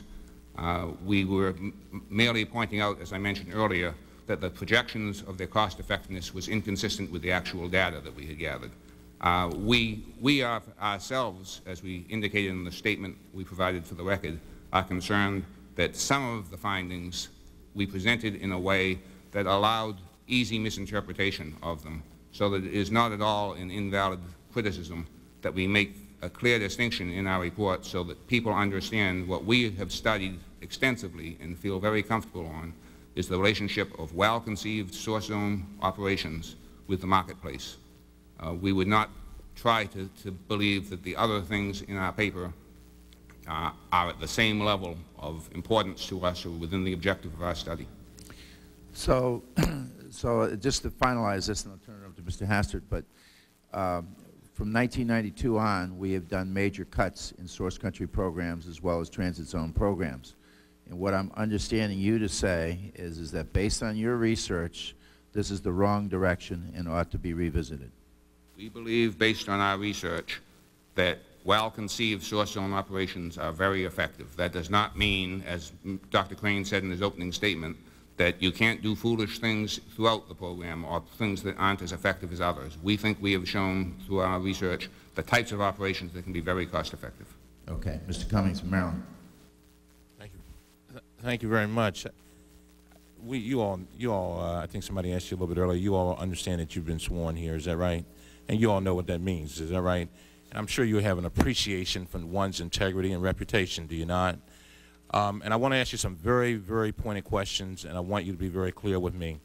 General McCaffrey is a person who I respect tremendously, and some accusations have been made from this bar, and I want to make sure that we're clear. And as I look down the witness list, you're probably about the only people that can answer the questions.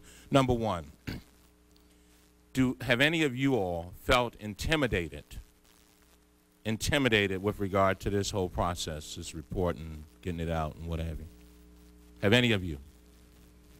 Let me comment that at first we were a little, I think, felt a little bit upset that these important findings might not be moving as quickly. But subsequent, when I went and checked for what evidence was any of the reports suppressed, were we given any guidance not to continue the work? We have continued to use this information with operational forces as best we can to improve operations. We've given numerous briefings since then. So at first, I think we might have felt that way, but I would say today, I'm not intimidated by it. No, sir. And to you, have you felt any intimidation by General McCaffrey? That's what I'm concerned about. This man's reputation is on the line. I'm concerned about it. Sir, I think I just answered that question. Okay, fine. Sir, yes, sir. Let me say also, I have certainly not met the principals in general. As I indicated, I've been the inside author, staying within my office bounds, more or less. But as was pointed out by the chairman, I believe, the Institute for Defense Analyses has a long history of producing reports where we speak what we think is correct, whether they are pro-administration or against policies. And truthfully, in our view, whether it was pro or against or how it would be interpreted, had and has nothing to do with the way we report our research. Yes, sir. My personal view is that the word intimidation is really not appropriate. There was a day, maybe 2 days, right after that eventful attempt to brief, where I personally felt, if you want to use the word intimidated, Now, I want you to use the word that's appropriate. We've got the press here. They're getting ready to write stories, and it's been an accusation that somebody felt intimidated, and I want to know the answer, yes or no. We felt that we could not speak freely for that one day.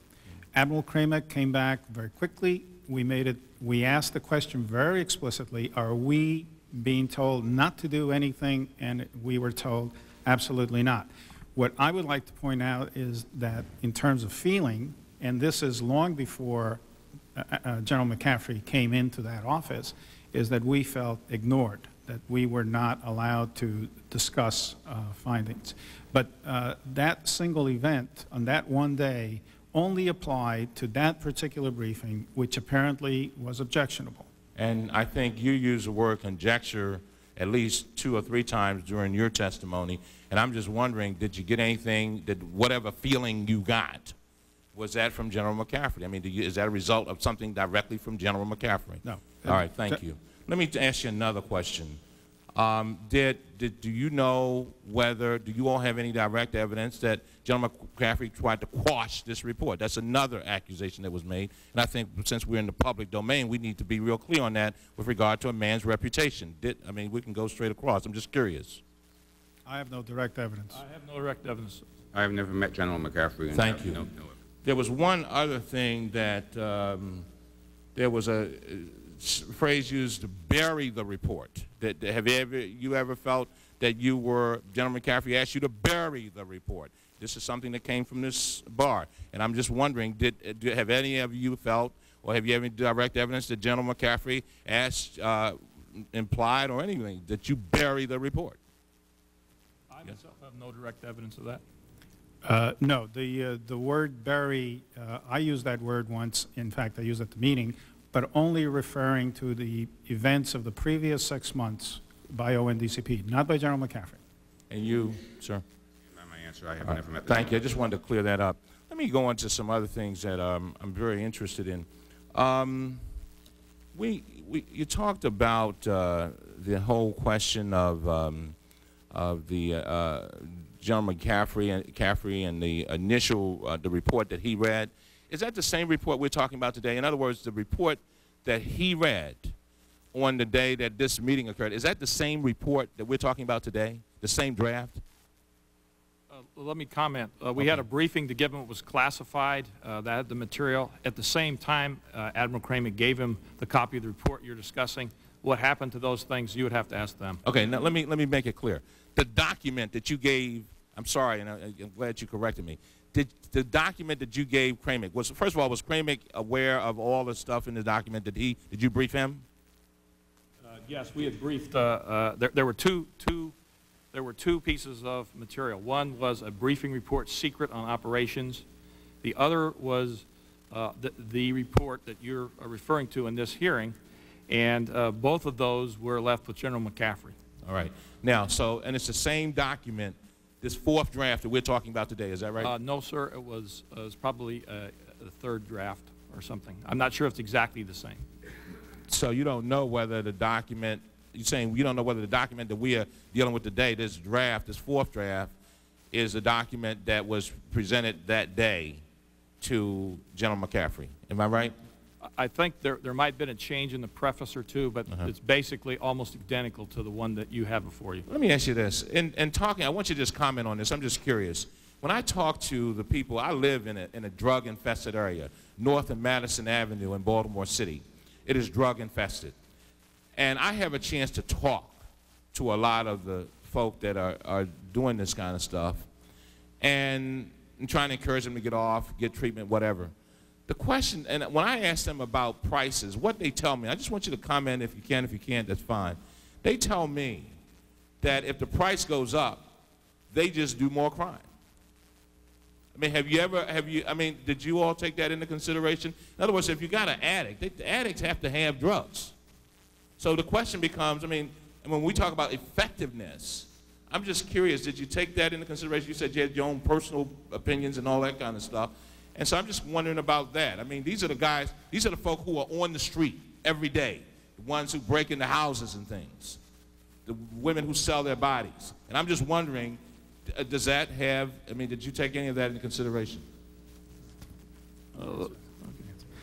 Yes, we did. And in fact, we have looked at the uniform crime statistics. We have looked at a huge number of data sources.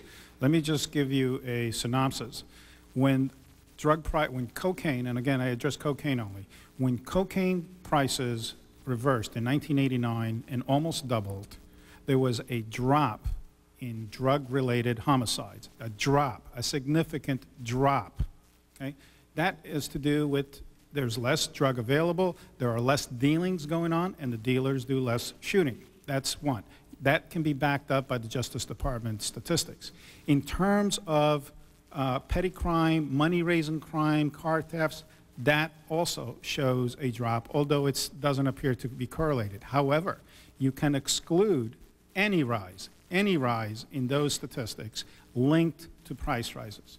Now, again, the only major price rise we've ever seen was 89 and 1990, and that is the data that we looked at in detail. We're in the process of looking at more current detail, but we have support from Department of Justice analysts who sort to agree, although I've not seen any reports, that certainly when it comes to drug-related homicides, 1989 was a bucket. It was an all-time low.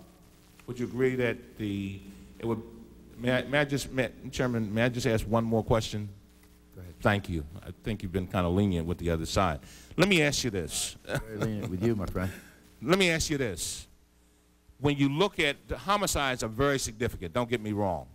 But it's the petty crimes. It is the breaking into houses, breaking into cars, taking car phones and things of that nature to sell them for $50 and whatever. I think I mean, homicides are significant, but I think when you're trying to get money to buy some crack cocaine and get it quickly, it seems like that would have more relevance than say, the murders. I know that is the accepted paradigm. We see no evidence for it. And we also might point to previous research done in the 70s relating crime to heroin use, which came to the same conclusions. Gentleman's time has expired. Okay, Mr. Hastert. I thank the chairman. I first want to get this clear because I'm completely amazed, my friend from the other side of the aisle, saying that through his anecdotal research on the streets of Baltimore, that he would think that if you make great amounts of narcotics available, you will reduce the amount of crime. I'm not sure how you figure that, but if that's the point that he's trying to make, I really have a hard time understanding that. But I want to ask you, because you haven't done anecdotal research, you've done real research, you set up cause and effect type of situations. As a physicist, you can do that, I guess, best. I have to make some, I've always said that I've been appropriately apologetic for saying that I'm an economist. I always remember one of my good friends who grew up with me out in the cornfields of Illinois.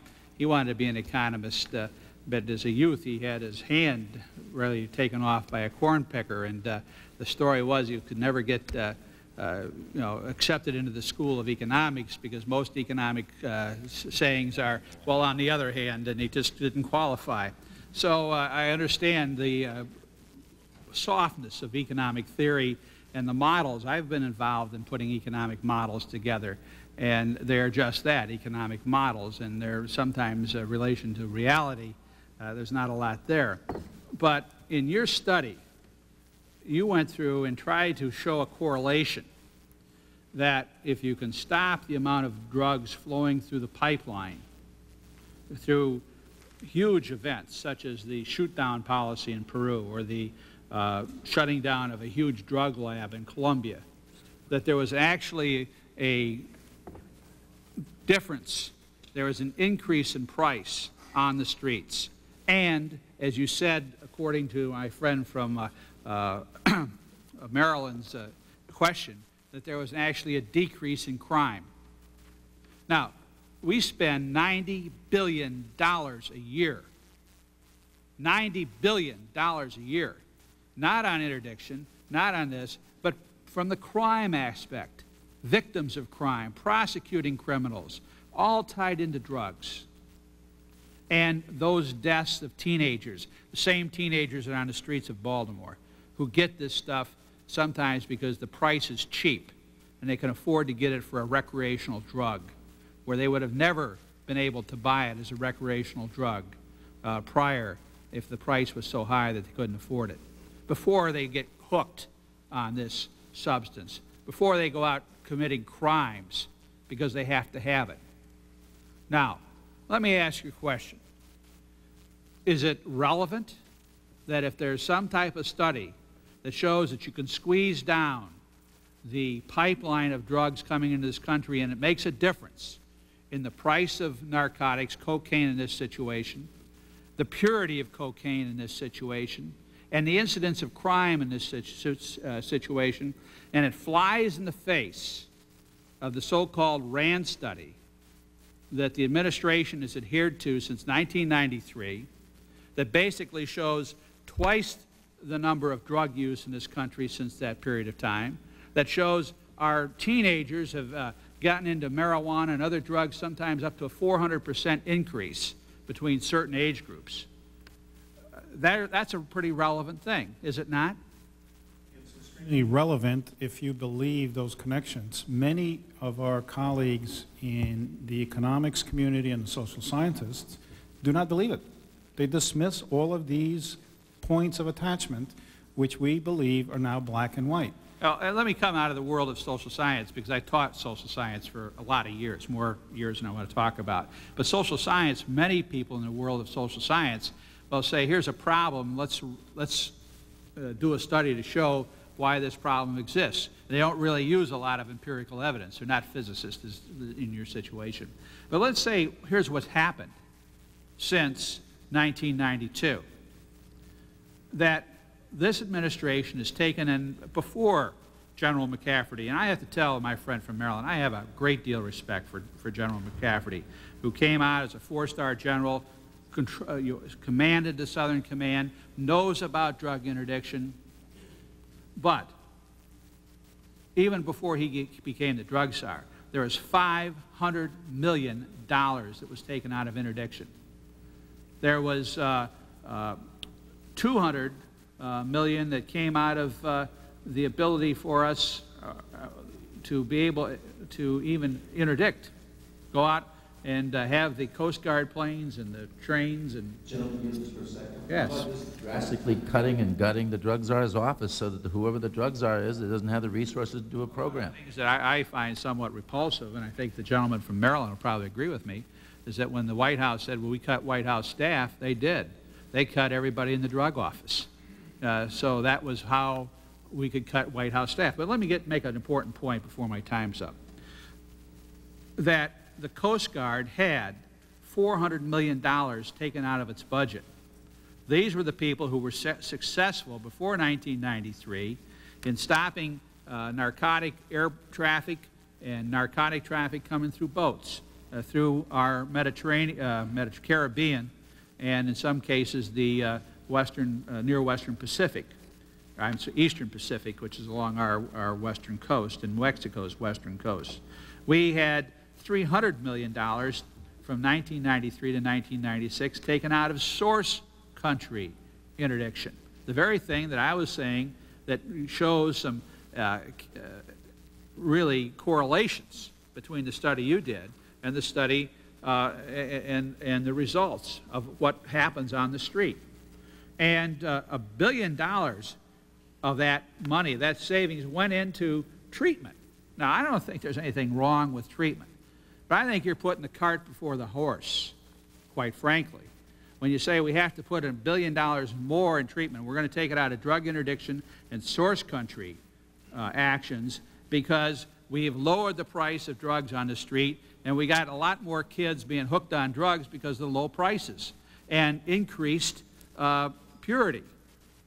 And because of the drug actions that we've had in this country over the last 4 years, that we have to put another $1 billion in interdiction, or in drug treatment, because we have a lot more kids hooked. I think, really is a turning the world upside down, or putting logic on its head, if you will. What we've tried to do is take some of that money and put at least $200 million more into the drug interdiction of the Coast Guard. We've tried to give some of this money into General McCafferty. We've given him $60 million to use at his discretion. Now, we want to know how he's going to use it, but so that he can do a better job.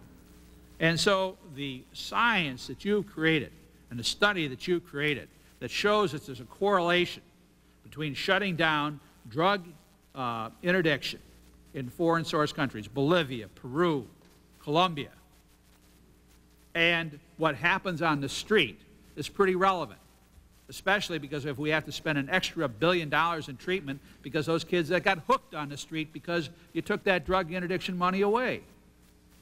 And when I go to the chairman, subcommittee chairman on transportation, and say we have to help the Coast Guard stop this drug stuff, we have to squeeze down the pipeline, and he waves the RAND study in my face, then we need to be able to counter that study. And that's exactly what we've done. And if we play ignorance and say, well, we can't do this because we don't see it, then there's something wrong in the system. And I can tell you, it can all be all kinds of models that put in the RAND study, but the RAND study doesn't wash as far as I'm concerned. And the cause and effect that you've put together does wash. There's relevance and some kind of a correlation between factual information. That's what we want to see. And, you know, I don't know. There's figurative language and there's literal language. And as you, again, my good friend from Maryland said that somebody said in that car on the way to the Pentagon that General McCafferty put somebody up against the wall. That's military language. I know that. It could be literally against the wall. It could be figuratively against the wall. And as a new drug czar, he may have reason to try to get his feet on the ground and find out what's fact and fiction. But in the long run, we need to be able to give the American people the right information. We need to have Congress and all those people out there who are fighting that drug war to have the right information so they can do the right things. And I think your study, in my opinion, as an economist who sometimes makes mistakes, it goes a long way towards that. I yield back. Gentleman from Florida, Mr. Micah. Thank you, Mr. Chairman. Mr. Rivolo, did you write a memo to certain individuals explaining the White House mindset or the drug czar's office mindset against release of the report? I wrote a memo to my boss at IDA, who appended it to his own version of the memo, which essentially came to the defense of the criticism that came from ONDCP. And the memo essentially said that the work is sound, it needs to be debated in open community, not by the experts of ONDCP, and that the consequences of this are important enough that you need to open up the machinery. And I was very critical in my language. Did you provide that memo to Deputy Assistant Secretary of State Brian Sheridan? That memo was delivered to Mr. Sheridan, that is correct. And do you have a copy of that memo? I've asked for a copy of that memo, and I haven't gotten a copy of the memo. I have a copy of the memo. It actually went to Mr. Newberry, who was in that office. Could you provide a copy of the memo to the committee? Certainly can. But that memo to Mr. Newberry, behind it is a memo from me to Mr. Tom Christie, my direct supervisor. Well, when you read the memo from Barry Crane to Brian Sheridan through Tom Christie seeking to get this report released and disseminated, given the urgency of the nation's drug problem, did there come a time when you thought you should reveal this information? Reveal to whom? Well, to anyone. To I believe that the information should have been made public, yes. And I pushed that point of view very strongly to Mr. Sheridan and his staff. Well, do you also recall a memo written from within the administration back in 94 or 95, which was a direct indictment of the RAND study promoting treatment, which was a study commissioned by the White House? Do you by chance have a copy of that internal critique of the RAND study with you? That was not a memo. It was a draft paper which was done at the request of Mr. Sheridan. It was written by me, delivered to Mr. Sheridan, not in a memo form, but as a draft document. I have a computer version of that. It's all I can find. Could you provide a copy of that to the committee? And are you aware that Congress has never received those documents from Sheridan, McCaffrey, Kramick, or any other office from whom we've requested them? No, I was not aware of that.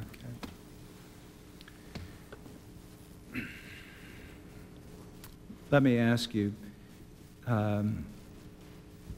were you ever involved in a conversation with Barry Crane, and did he ever say to you that he was afraid that someone was trying to bury this report? Shortly after the events of the attempted briefing, which was, as I said, lasted for about 2 days, Dr. Crane was upset and essentially made the remark that this is the absolute wrong thing to do because it will look like a cover-up. Dr. Crane, is that what you said? I don't recall exactly that language. Did you say someone is trying to bury this report or cover up? That language. Let me say, though, that I was upset at that time. What I did is immediately seek clarification, see if there's any evidence of any of our material, and I couldn't find that. Was Barry or Mr. Comfort, were you aware of any of this conversation? Again, as I say, I wasn't there. I'd say that both of these briefers came back. They certainly were upset at the time. I think that they felt they had done good work. I believe we had done good work. I would not be at all surprised, though I do not recall any of that exact language, that was their feeling at the time. Did you hear anyone say that McCaffrey had told Kramick that, quote, not a word of this is to get out? Again, I could not recall any specific language at the time, but I believe that kind of feeling, which clearly was conjecture since none of us were in the room, might well have been spoken. And you never heard a comment? Might have expressed their feelings at the time. You never heard that comment? I can't recall that I've ever heard those specific words. I will say, as Dr. Rivolo just mentioned, that I have heard Dr. Crane, just in our standing around the coffee pot, so to speak, suggest that he thought it was a mistake that our paper not be given more open discussion because he was concerned it would look like somebody was trying to bury our paper. So that was the comment that you made? I recall that sort of conversation. Mr. Rivolo,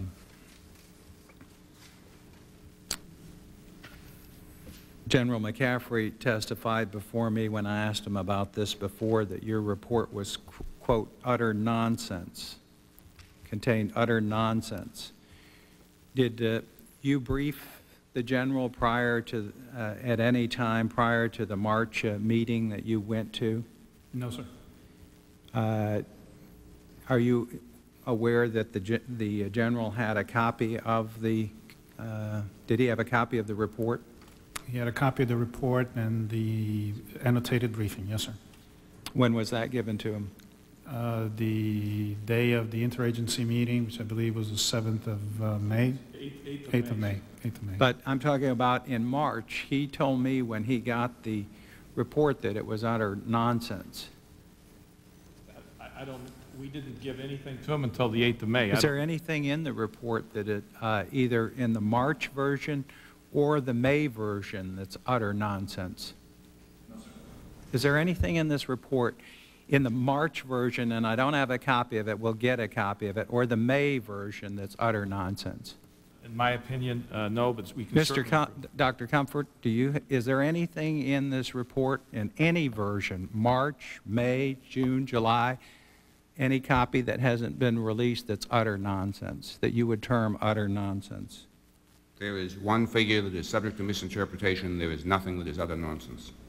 Thank you. I'll yield back. Okay, gentleman from Pennsylvania, Mr. Clear. Thank you for your testimony here today. I think that as I represent a district that has probably more federal prisons than any other district in the country, Lewisburg and Bradford and all over. And as I meet with the wardens of those prisons, the thing that comes through so loud and clear is that the major crime problem in this country is a drug problem, that 80 to 90% of the prisoners who are incarcerated now are there because of either direct or indirect drug connections, crimes committed because of drugs, crimes committed with drugs directly. So it's enormous. I think we tend to underestimate the cost, the social cost of this problem, and therefore that's why it becomes so absolutely critical that we don't waste resources, that we use the resources in a wise and sensible way, an effective way to address the problem. And we, you know, the graphs would suggest that we're losing the war, that we are in fact going backwards. So it becomes all the more imperative and all the more urgent that we have clear, precise, accurate information on which to base judgments. That's our job up here. Our job in this committee, the job of the Government Reform and Oversight Committee, is to conduct oversight, and that's an exercise that is often sort of scoffed at. It's an exercise that is often perceived as just political witch hunting, as something that that you have to put up with in the legislative process, but it's really just window dressing. I don't, and I know no member of this committee views our role as just window dressing. We really view it as something that is of vital importance, and I think nothing could emphasize that more than the nature of this problem and the reason we're here today. I mean, we feel very strongly that in order to make sensible decisions and to make recommendations to our colleagues on the results of oversight and what that oversight has produced, we have to have accurate information. If we don't have all the information, then that judgment and that recommendation is going to be flawed. And in this case, we clearly didn't have all the information at a time when it would have been very helpful to have that information. In other words, when we're really talking about where we put our money, where do we put the bucks, where are they going to be most effectively used? And there has been you know, the policy has been to put that emphasis on remediation, to put it on treatment, and rather than on interdiction, on the what appears to be flawed grounds that that was a failed policy, that interdiction was not working. So I guess the concern we have is that we need to have that information. Now, you know, we've seen too often here that that's why we need to get to the bottom of, was this suppressed? Was it deliberately suppressed? Was there a conscious effort to withhold that information because it undercut a policy? Or was there some other reason why it was withheld? You know, maybe it is flawed. You gentlemen stand behind it. I mean, you said that there's certainly no nonsense to this report, that it's scientifically strong and scientifically you can back it up. So in that case, we do have two conflicting views as to where we ought to be going with this thing. We can't make a judgment unless we have both those views before us, and we did not have your view. We did not have your very studied scientific objective, we believe, consideration of this whole problem. So, and you know, we've also, most recently, we now have a claim of executive privilege over documents that also might be helpful to us in making that assessment. I believe, Mr. Chairman, that we had a memo from, this was a letter to Mr. Quinn from, to Chairman Zella from Mr. Quinn, in which he claims executive privilege over a document that might be very helpful to our examination. So I guess my question to you, a couple of questions. Number one, there's some confusion over what the status of this report is. We've had a March version, a May version, various other versions. Did you consider this work product a final report? What I'd like to do as the project leader go through the sequence of how we produce a substantive report. At the stage of May 8th, we were going to have some comment from interagency, and we were releasing it from the inside group. That process went on. it went into government hands, and we know this distribution was made. Now, what we would do is get these comments back. I have a very substantial comment file. We got the comments back, and we're addressing, the criticisms. Now, those criticisms are very, very valuable to scientists because they improve not only our ability to to make our case, but they also expose any weaknesses in our logic. So we are also, because this became quite a controversial issue, on August 30th, I received a list of distinguished people from the National Research Council so that we could provide them to do much higher level review of not only our own documents, but also the ones that we have difference in findings. So it's our intention to go through the formal review process to make a report, and we're just along that process. And what's happened here is we've stumbled into the middle of the scientific debate. And interrupt you here, Dr. Crane, because my time is running out. Just to reference a memo that you did send to Brian Sheridan in July, in which you said the failure to disseminate and use these new research results, assumingly what we're talking about here, optimally in employing and motivating the limited Allied forces may put in jeopardy future source zone performance against cocaine production. So you felt in July that this was a matter of some urgency. Let me say, to put in context, this report is only one of maybe 20 things we work on. My principal support to Admiral Kramick and Brian Sheridan is to provide operational advice. This report is, I didn't mention the word report in there at all, other than there were some criticisms of it. There is ongoing operations, sir, right now that I needed to put certain types of this information. I wanted to be absolutely sure it had to get out. And in fact, all the recommendations in there have been complied with. We have briefed senior people at the conference in August, so I am satisfied that that's happened.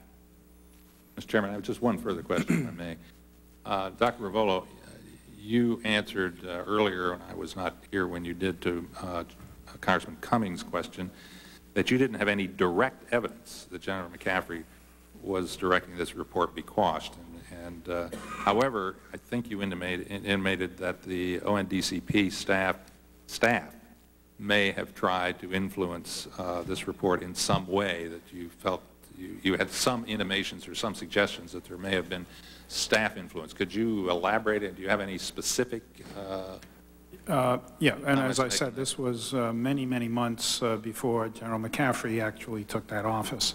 We had findings, and we were briefing the interagencies as early as March of 1995 that there was some significant connection between the interdiction events and what was happening in the streets. We felt this was important and new because it contradicted the standard view of things, and we tried to bring that into ONDCP.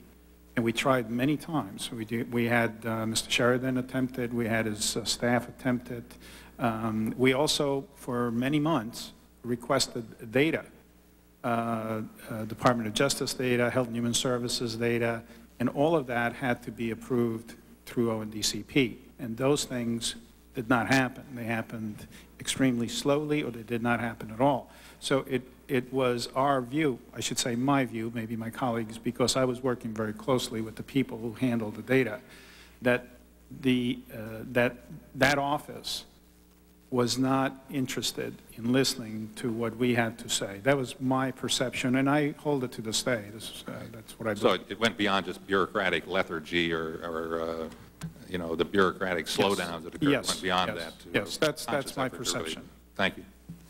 I just have a quick question here. You all referred to a secret report, a briefing that was apparently given to certain members of the administration as an addendum to one of the reports that we have here. Is this correct? And we were wondering if we could get a copy of that secret report. Could you give us the a date? I mean, you mean the day of this report? Is that what you're referring to? I believe, Dr. Crane, you referred to the secret report. So it's something you have and we don't have. And if you could give me the date, that's the one we want. Okay. There was a secret report, that the briefing materials that we had, and we could provide that to you, sir. Okay. Thank you, sir. I guess the only last comment I'd make is that the report that you all are working on took 18 months. It was presented initially in March. It's now, you know, March, April, May, June, July, August. We're in September, October. You know, it wasn't buried, it wasn't delayed, it wasn't suppressed, it wasn't, I don't know, what was it? Why? When does it get done, and at what point does it have any relevant value? And again, General McCaffrey came in here and got sworn in on in February, and I attended that swearing-in ceremony. So we're not criticizing him, we're criticizing bad data that basically he will then use to come up with 1996 programs, 1997 appropriations. So when, in the year 2000, when will this thing be done? And admittedly, it wasn't buried or delayed. I want to again put in context that we do a lot of work. We have limitations at accelerating that work. As you know, the FFRDCs are restricted from, I can't hire more people because of ceilings on us and so on. But to be fair, we have made many reports at the secret level about this material to the interagency, and that is the proper forum. You will see as you go back, this is just one little piece of it. The principal communication that we make is to the forces and assessment of how they perform. And we use this material where we could to improve their performance. And those, I think, are all a matter for the record and exist. Dr. Crane, you don't feel it's been delayed? Now that I have a chance to look back on all of the questions to make our case, I feel it's certainly appropriate that we take a lot of caution. We're going to write. You don't feel it's been delayed? This is normal. I don't think if we answer the thing correctly, I don't feel that report, because it's only one of about 3 or 4 things. Sir, having seen a lot of documents go forward, certainly in our view, when we sent forward a final draft report, a final draft document. And let me note that the document makes very clear on the inside cover that we issue it as a document because it is preliminary and tentative analyses. We felt at that time that that document was ready for open discussion in the scientific community. We believe that we've since that time been working the best we could to respond to valuable criticisms. We think we're pretty close to getting all of those understood and responded to. It's been going slower than any of us would like it to happen. Dr. It's not typical. I believe that any time that a document comes out of IDA and is controversial, it does take a long time. So 7 months on top of 18 is not a big deal? I think the document is irrelevant. I think the information should have been disseminated for open discussion way before that, yes. So can I use the word delayed?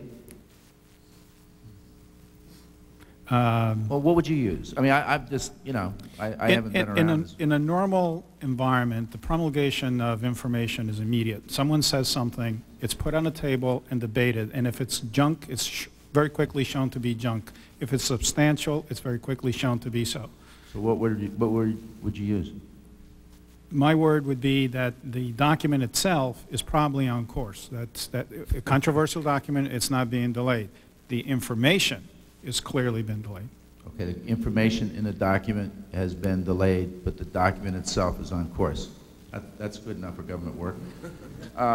Let me just ask you one comment. Dr. Crane, in your memo of July, and I just referred to you, these findings, once again, and on page 3, down the bottom, deserve attention at the highest levels. The failure to advocate, support these findings potentially jeopardize future effectiveness. Do you remember that? On that, as everyone who knows me, at the beginning of the air bridge operations, I certainly made similar type arguments at the critical times of operations.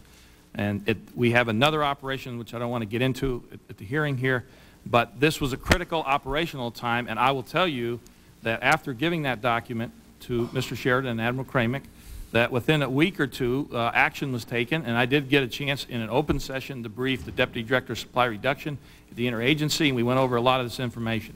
So from my point of view, it achieved its purpose, is to advise Admiral Kramick to act, and in fact that happened. But the Oversight Committee doesn't have a right to participate in this process? Sir, I do not work for the Oversight Committee, and you would have to speak with Admiral Kramick about what information he makes available to you. Okay. Well, we'll ask that of others that yet to testify. Mr. Cummings. I assume. Sure, I assume No. Depends if there's additional questions. Well, let me take as many as you need. Let me ask you. Yes, I do then. Tell me something. When it's my understanding that DOD sent you a draft report to the National Research Council for review. And has the National Research Council reviewed your draft? And if so, can you provide the subcommittee with a copy of that review?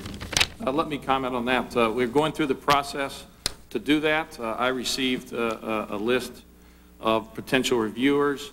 They took a brief look at it. We do not have any review from the NRC in our hand. That is something that we will do as part of making an IDA paper out of it, an outside independent authority, and we're just setting up that process now. Okay, so how long do you think that'll take? The chairman is, and rightfully so, is very concerned about this report getting out, and I think everybody here shares that, that we want to see the final report. When do you think all of that will be complete? And is that the last stage? I mean, is there still more after that? No, I think we have a lot of comments to put in there and put clarifications, and we certainly will do that where there was confusion. Just giving a ballpark figure, I think in the next few months we'll have to look at it. I'll have to go back and take a look at what manpower is available and what ongoing operations. And then obviously there's a lot more priority in this document than there was, say, a week ago. So I'll have to give that some more thought.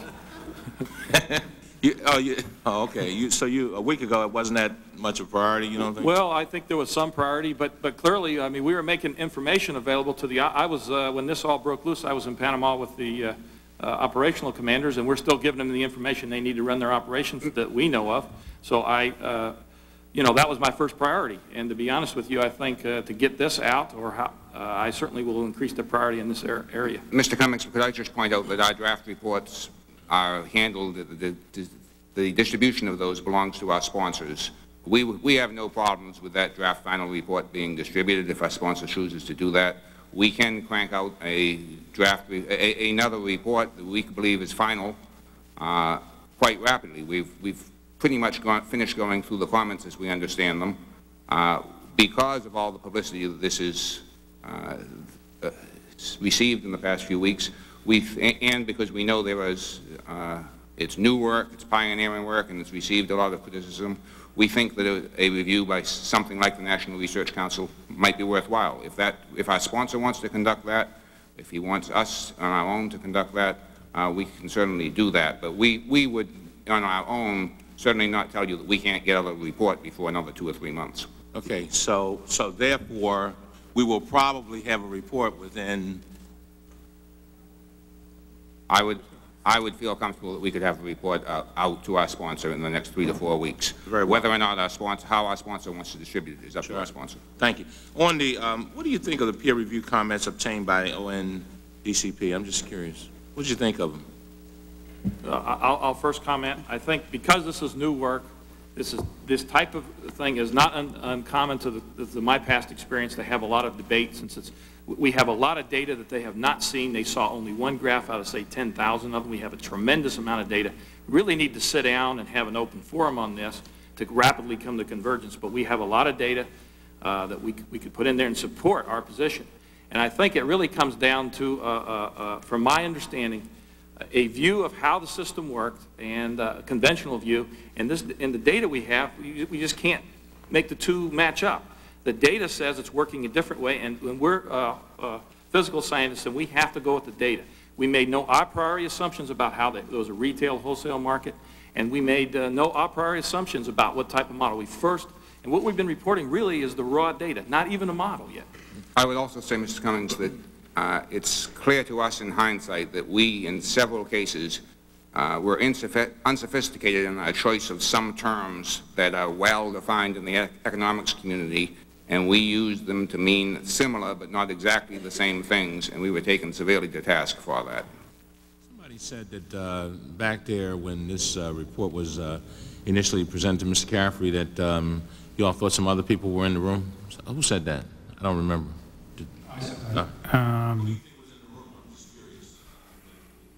Bring them up for questioning. I'm just. The person is Captain Boyer, if in fact he was there. I was not, but consequent conversation with my colleagues seems to indicate that Captain Boyer may have been present in that meeting. Can you explain, can any of you explain if your pre-1989 data were adjusted to take into account the interdiction policies prior to 1989? We have since looked at that data. That was actually a valuable criticism, and we were able to measure certain things about operations the DEA ran against the Tranquilandia complex. We have taken that since we received criticism in that area. Well, I'm running out of time, but I just wanted to thank you. I think this is our last round, but I want to thank you all for sharing this information. I certainly look forward to reading the final draft. I think that we are all concerned about what we're trying to address here, and that is drug addiction and deaths and crime that come from it. And I just wanted to take a moment to thank you all, and I really appreciate your candor. Thank you, Mr. Cummings. Mr. Hassert. Clarify one of the questions that my good friend from Maryland asked. Prior to 1989, 86, 87, cocaine was just really coming on the scene, wasn't it? Wasn't that something relatively new? It was kind of replacing heroin as the... No, sir. No, sir. The cocaine epidemic peaked around 1984. All right. Demand has been declining ever since. Since that time. All right, thank you. Let me ask you a question. Before you got here, and you knew that you were going to come, are you, Mr. Rivolo, are you aware that meetings or conversations occurred throughout the past weekend and even yesterday among those who would testify today? Are you aware of those? No, sir. So there are no meetings or anything that people wanted to talk together and make sure that they got all You the mean within the company? Yes. Oh, there were meetings between the three of us. Anybody else? We had a short meeting with the president. With the president? Yes, sir. Like of president of the company, that is. Oh, of the company. All right.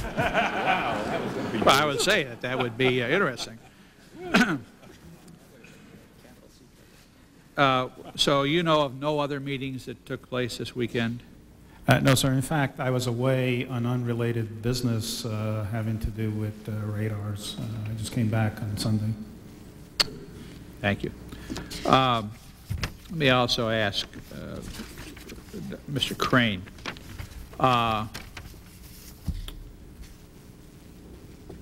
One of the questions here from my friend from the other side of the aisle is that you never actually briefed General McCaffrey. And you said, no, you never did talk to General McCaffrey. Matter of fact, I think, Mr. Comfort, you said you've never met General McCaffrey. Part of the reason is because you didn't brief him on that day that you went to brief him. Is that correct? Dr. Comfort didn't, just Dr. Vole and I attended the meetings that day. Dr. Comfort did not attend. But you attended the meeting, but you never were there, finished the purpose for which you went. Is that correct? That was to brief General McCaffrey? The way it went that day is I'm just asking. You went to brief him that day. Yes. Admiral Kramick went in before you. Yes. Took some of your information, and came out and said the briefing would not be necessary. Is that basically what happened? I recall it. The words I recall is he did not take the briefing, which is a standard thing. For some reason, that he wasn't going to accept the briefing from us, and that's the way I took it. So then you never did have a chance to brief him. I mean, that no, sir, discussion, so people could ask questions like we asked today, actually never took place. Mr. Rivolo, is that correct? Dr. Crane, is that correct? That's correct. All right.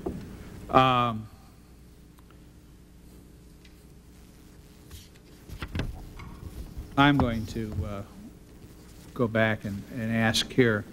There was a draft paper on source zone interdiction effectiveness and called an excellent step toward quantifying a very complex issue. One of the things that had the empirical examination of counter-drug interdiction program effectiveness. That was in your report, was it not? Your original draft? I'm not sure I understand what your question is, sir. The information on source zone interdiction effectiveness was in your original draft, was it not? Or one of your original drafts, Dr. Comfort? Yes, all of our drafts of this paper have always contained the same basic information on source zone effectiveness. Then, was there or was there not a recommendation deleting or softening any language that appears to be either combative or condescending to the RAND study, or self-promoting of the IDA study, instead of taking a negative approach toward the RAND analysis? Do you know if there was any suggestion to soften that language, to change that language? There were clearly recommendations where we might have used phraseology in a previous study or something like that, and people make recommendations to us. I don't believe we softened any of our findings. We might have done a better job. Where did that recommendation come from? Do you recall? As I recall, the USIC might have made that recommendation, but I don't have the paper. But his staff, however, again, you can clearly see we didn't change any of our conclusions or anything like that. In fact, all the Mr. Rivolo, did you recall any pressure to change any language or soften any language? No, the suggestion, let me relate events that when I was asked to do the initial analysis of the RAND report, the first RAND report, which is modeling the demand for cocaine, which feeds the second report, which is the one that's always being discussed. When I made that analysis, I wrote up a very technical detail of who did what and what was done wrong and what was done right. That document was then turned over internally, specifically to Dr. Comfort, who ultimately wrote most of the document. He acted as the redactor, as that word is used.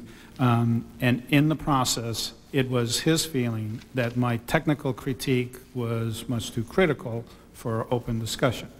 And I agreed with it because that was never meant to be a standalone document. The draft of that document was never meant to go through the IDA process. It went directly to Mr. Sheridan's office. That document was then incorporated, in large part, in an appendix of the document that we are now discussing. And the discussion about the terms and the language was strictly internal, mostly from Dr. Comfort. Well, basically there were 9 pages on flaws in the treatment study, the RAND study, in your study, and somebody asked to get it out. Is that right or is that wrong? Just give me a simple answer. No, I don't know. The answer is that what I did was to analyze the first paper, which did nothing addressing the effectiveness of treatment. The first paper is strictly modeling the demand for cocaine. My analysis says there's a serious problem here. When the actual document was written to incorporate the second document, of which Dr. Comfort did most of the work, there may have been some discussion. We were discussing it last night or this morning that perhaps at some point someone said maybe you shouldn't be so critical of that, but it did not apply to me directly. That someone might have been? Let me make it clear. As the project leader, I said I made the following decisions. I think just putting out a very detailed critique of someone else's work is probably not the best. What we waited for before we published the report is we had hard data from events that we, I don't want to use the prediction here but we pretty well analyzed that were going to happen. And it was much more important to make our case from hard data. And I made the decision myself not to put out just a detailed critique because that's not, I think that wasn't appropriate. Let me finally ask this one question, this final question. My time's running out to all 3 of you. In your report, or draft, or final draft, anything that hasn't been made public, and it does really reflect on future policy and what we do in this country towards how we treat the drug problem that we have. Do you stand by the information and the cause and effect information that you've published in this draft, or you've put out in this draft?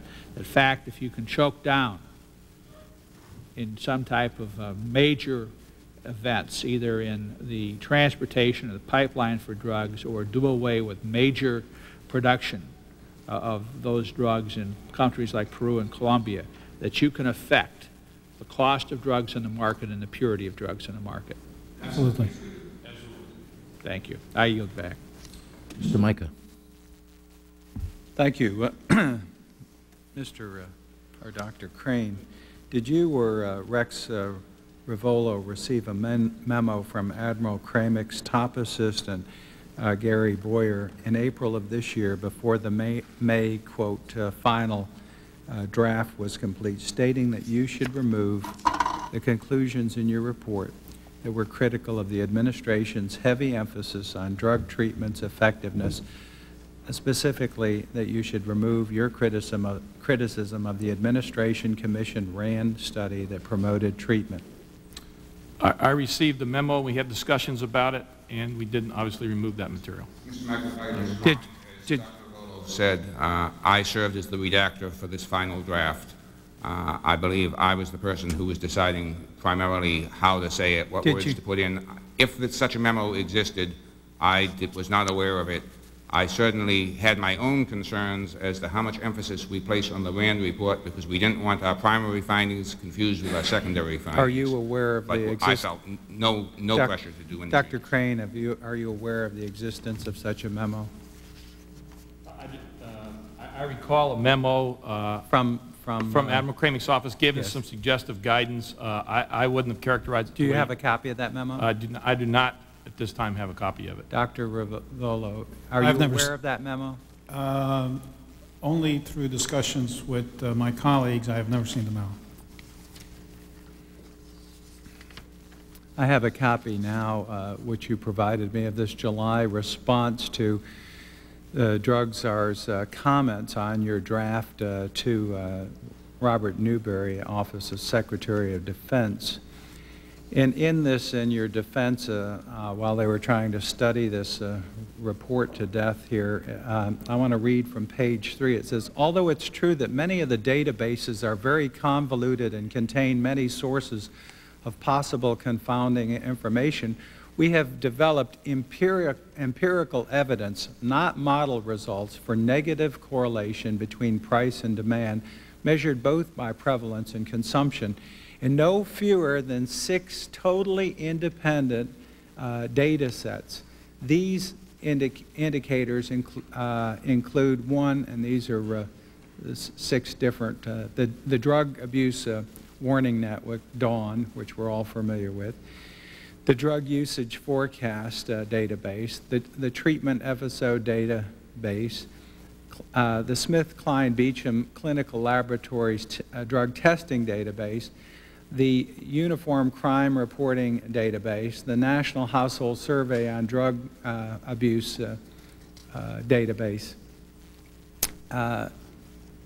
Would you say, and I'm not a rocket scientist, I'm not a scientist, but would you say, Dr. Rivolo, that this is pretty good confirmation of your conclusions? Yes, sir. In fact, when we first saw the first inkling, which came out of the DAWN data, there was severe criticism that it was a coincidence, that the correlations were there, but it was just a coincidence. Now, I see in the concluding remarks that were prepared that you suggest that, one, the long-sought interchange meeting with the drug czar's office scientists may be made to happen. Was there a delay in those meetings? As I've alluded to before, that for many months prior to the new czar taking his position, that we had made many attempts. Repeated attempts. That an open, this is another recommendation, that an open conference on the issues be sponsored jointly by DOD and the drug czar's office to be held in the very near future. Was that done? No, sir. This is in July. Third, that unbiased, competent authorities such as the National Research Council be jointly recruited to shed light on issues. Was that done? No, sir. We're in the process of doing that, to be fair, though. I do have a list of NRC and people. That will come out maybe in November or December when the report comes out? It's the NRC that was pretty slow. I mean, it took several months. We haven't worked those issues out yet. Yeah, we'll have to study it some more. Mr. Chairman, I have many additional questions, several pages, and I'd ask unanimous consent or consent permission that they be submitted to these witnesses and that they be allowed to respond and that be made part of the record. Without objection, so ordered. Mr. Klinger. Okay, I guess I just have one or two here. Dr. Rivolo, there's one thing that's bothering me, and it keeps nagging at me a little bit. Did I hear you say that you heard not a word of this is to get out? Yes, sir. Once the staff vehicle ride back to the Pentagon, that was my understanding that until further notice, none of this is to get out. Yes. Okay. That's not being suppressed or not being delayed or not being buried. Just the word is not. It was not a directive, but it was said. Okay. And in fact, we canceled the briefing for the following day.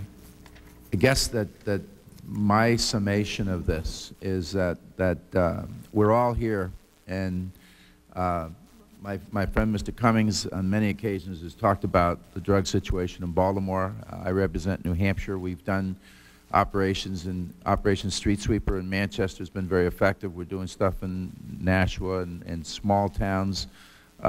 We've been with the Coast Guard in Transit Zone. We've been source country programs. We've worked very, very hard to put together the appropriate response to the administration's request. Admittedly, we, I think, did everything and more for Barry McCaffrey in terms of his office, not only the staffing of his office, but the appropriate resources that the administration feels they need. And certainly in terms of cooperation, I think that we've been there and done it. And my concern is, I have 3 grandchildren that I'm worried about. All of us have our kids that we're worried about, and this is an epidemic. Drug use, all ages, all drugs are out of control. And particularly the most recent data that we had a hearing on last week, where teenage drug use is out of control. And I think that the only problem that I have with this, or the major problem that I have with this thing, is this information was given to us in a timely manner. We could have affected some possible changes in the 1996 report. We could have affected changes in the 1997 appropriations. And when kids are dying on the streets, you know, we don't have a year to waste. And so I think the responsibility somewhere along the line has to be shared by all of us. All of us that allowed that to happen, you all for allowing it to happen. I mean, we've had a good discussion here for 2 hours. Hopefully we'll hear some more with some additional panels. But I think it's an absolute tragedy that we allowed another year to go by, if in fact your data is good. If it's good and hard research and it's the right data and it survives the daylight of being the right data, then we should have had that information. We shouldn't be messing around waiting for 6 more revisions so that it gets the right words. I mean, I think everybody said that, look, beyond the minor changes or whatever kind of changes you've been making in all these drafts, the substance of the report still stands, and you're proud of it. Am I right in that? Dr. Crane, am I right? And so it's unfortunate that we don't have that data as an oversight subcommittee here, as we who committed to the Drug Czar's office and to the President to give them the resources they need to fight the war on drugs. Because it's an issue that affects all Americans. It's the most important serious issue that we face in this country today. And you combine drugs and crime together, I don't know of anything more important that we need to fight. We need all the information we get so we make the right decisions. And so on behalf of all of us, and I don't think there's anybody here that's not part of this, and those of us that couldn't be here today, we thank you for being here, and we may have not used the right words or somehow, but I think the consensus here is that we need the information in that report as soon as we can get it. We need to be able to evaluate it, and if it's correct, we need to make the appropriate changes in our strategy. Thank you all very much for being here. Thanks. Take a 5-minute recess while we wait General McCaffrey and the next panel.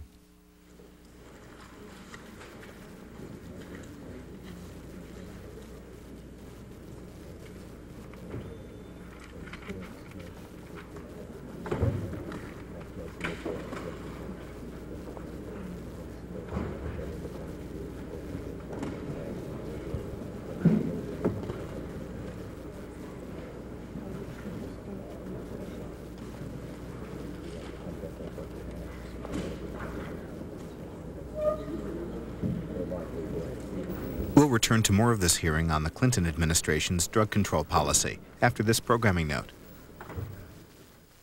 Later on Washington Journal, our guests include Stephen Erlanger, the chief diplomatic correspondent for the New York Times, and Russ Verney, national coordinator for the Reform Party. Washington Journal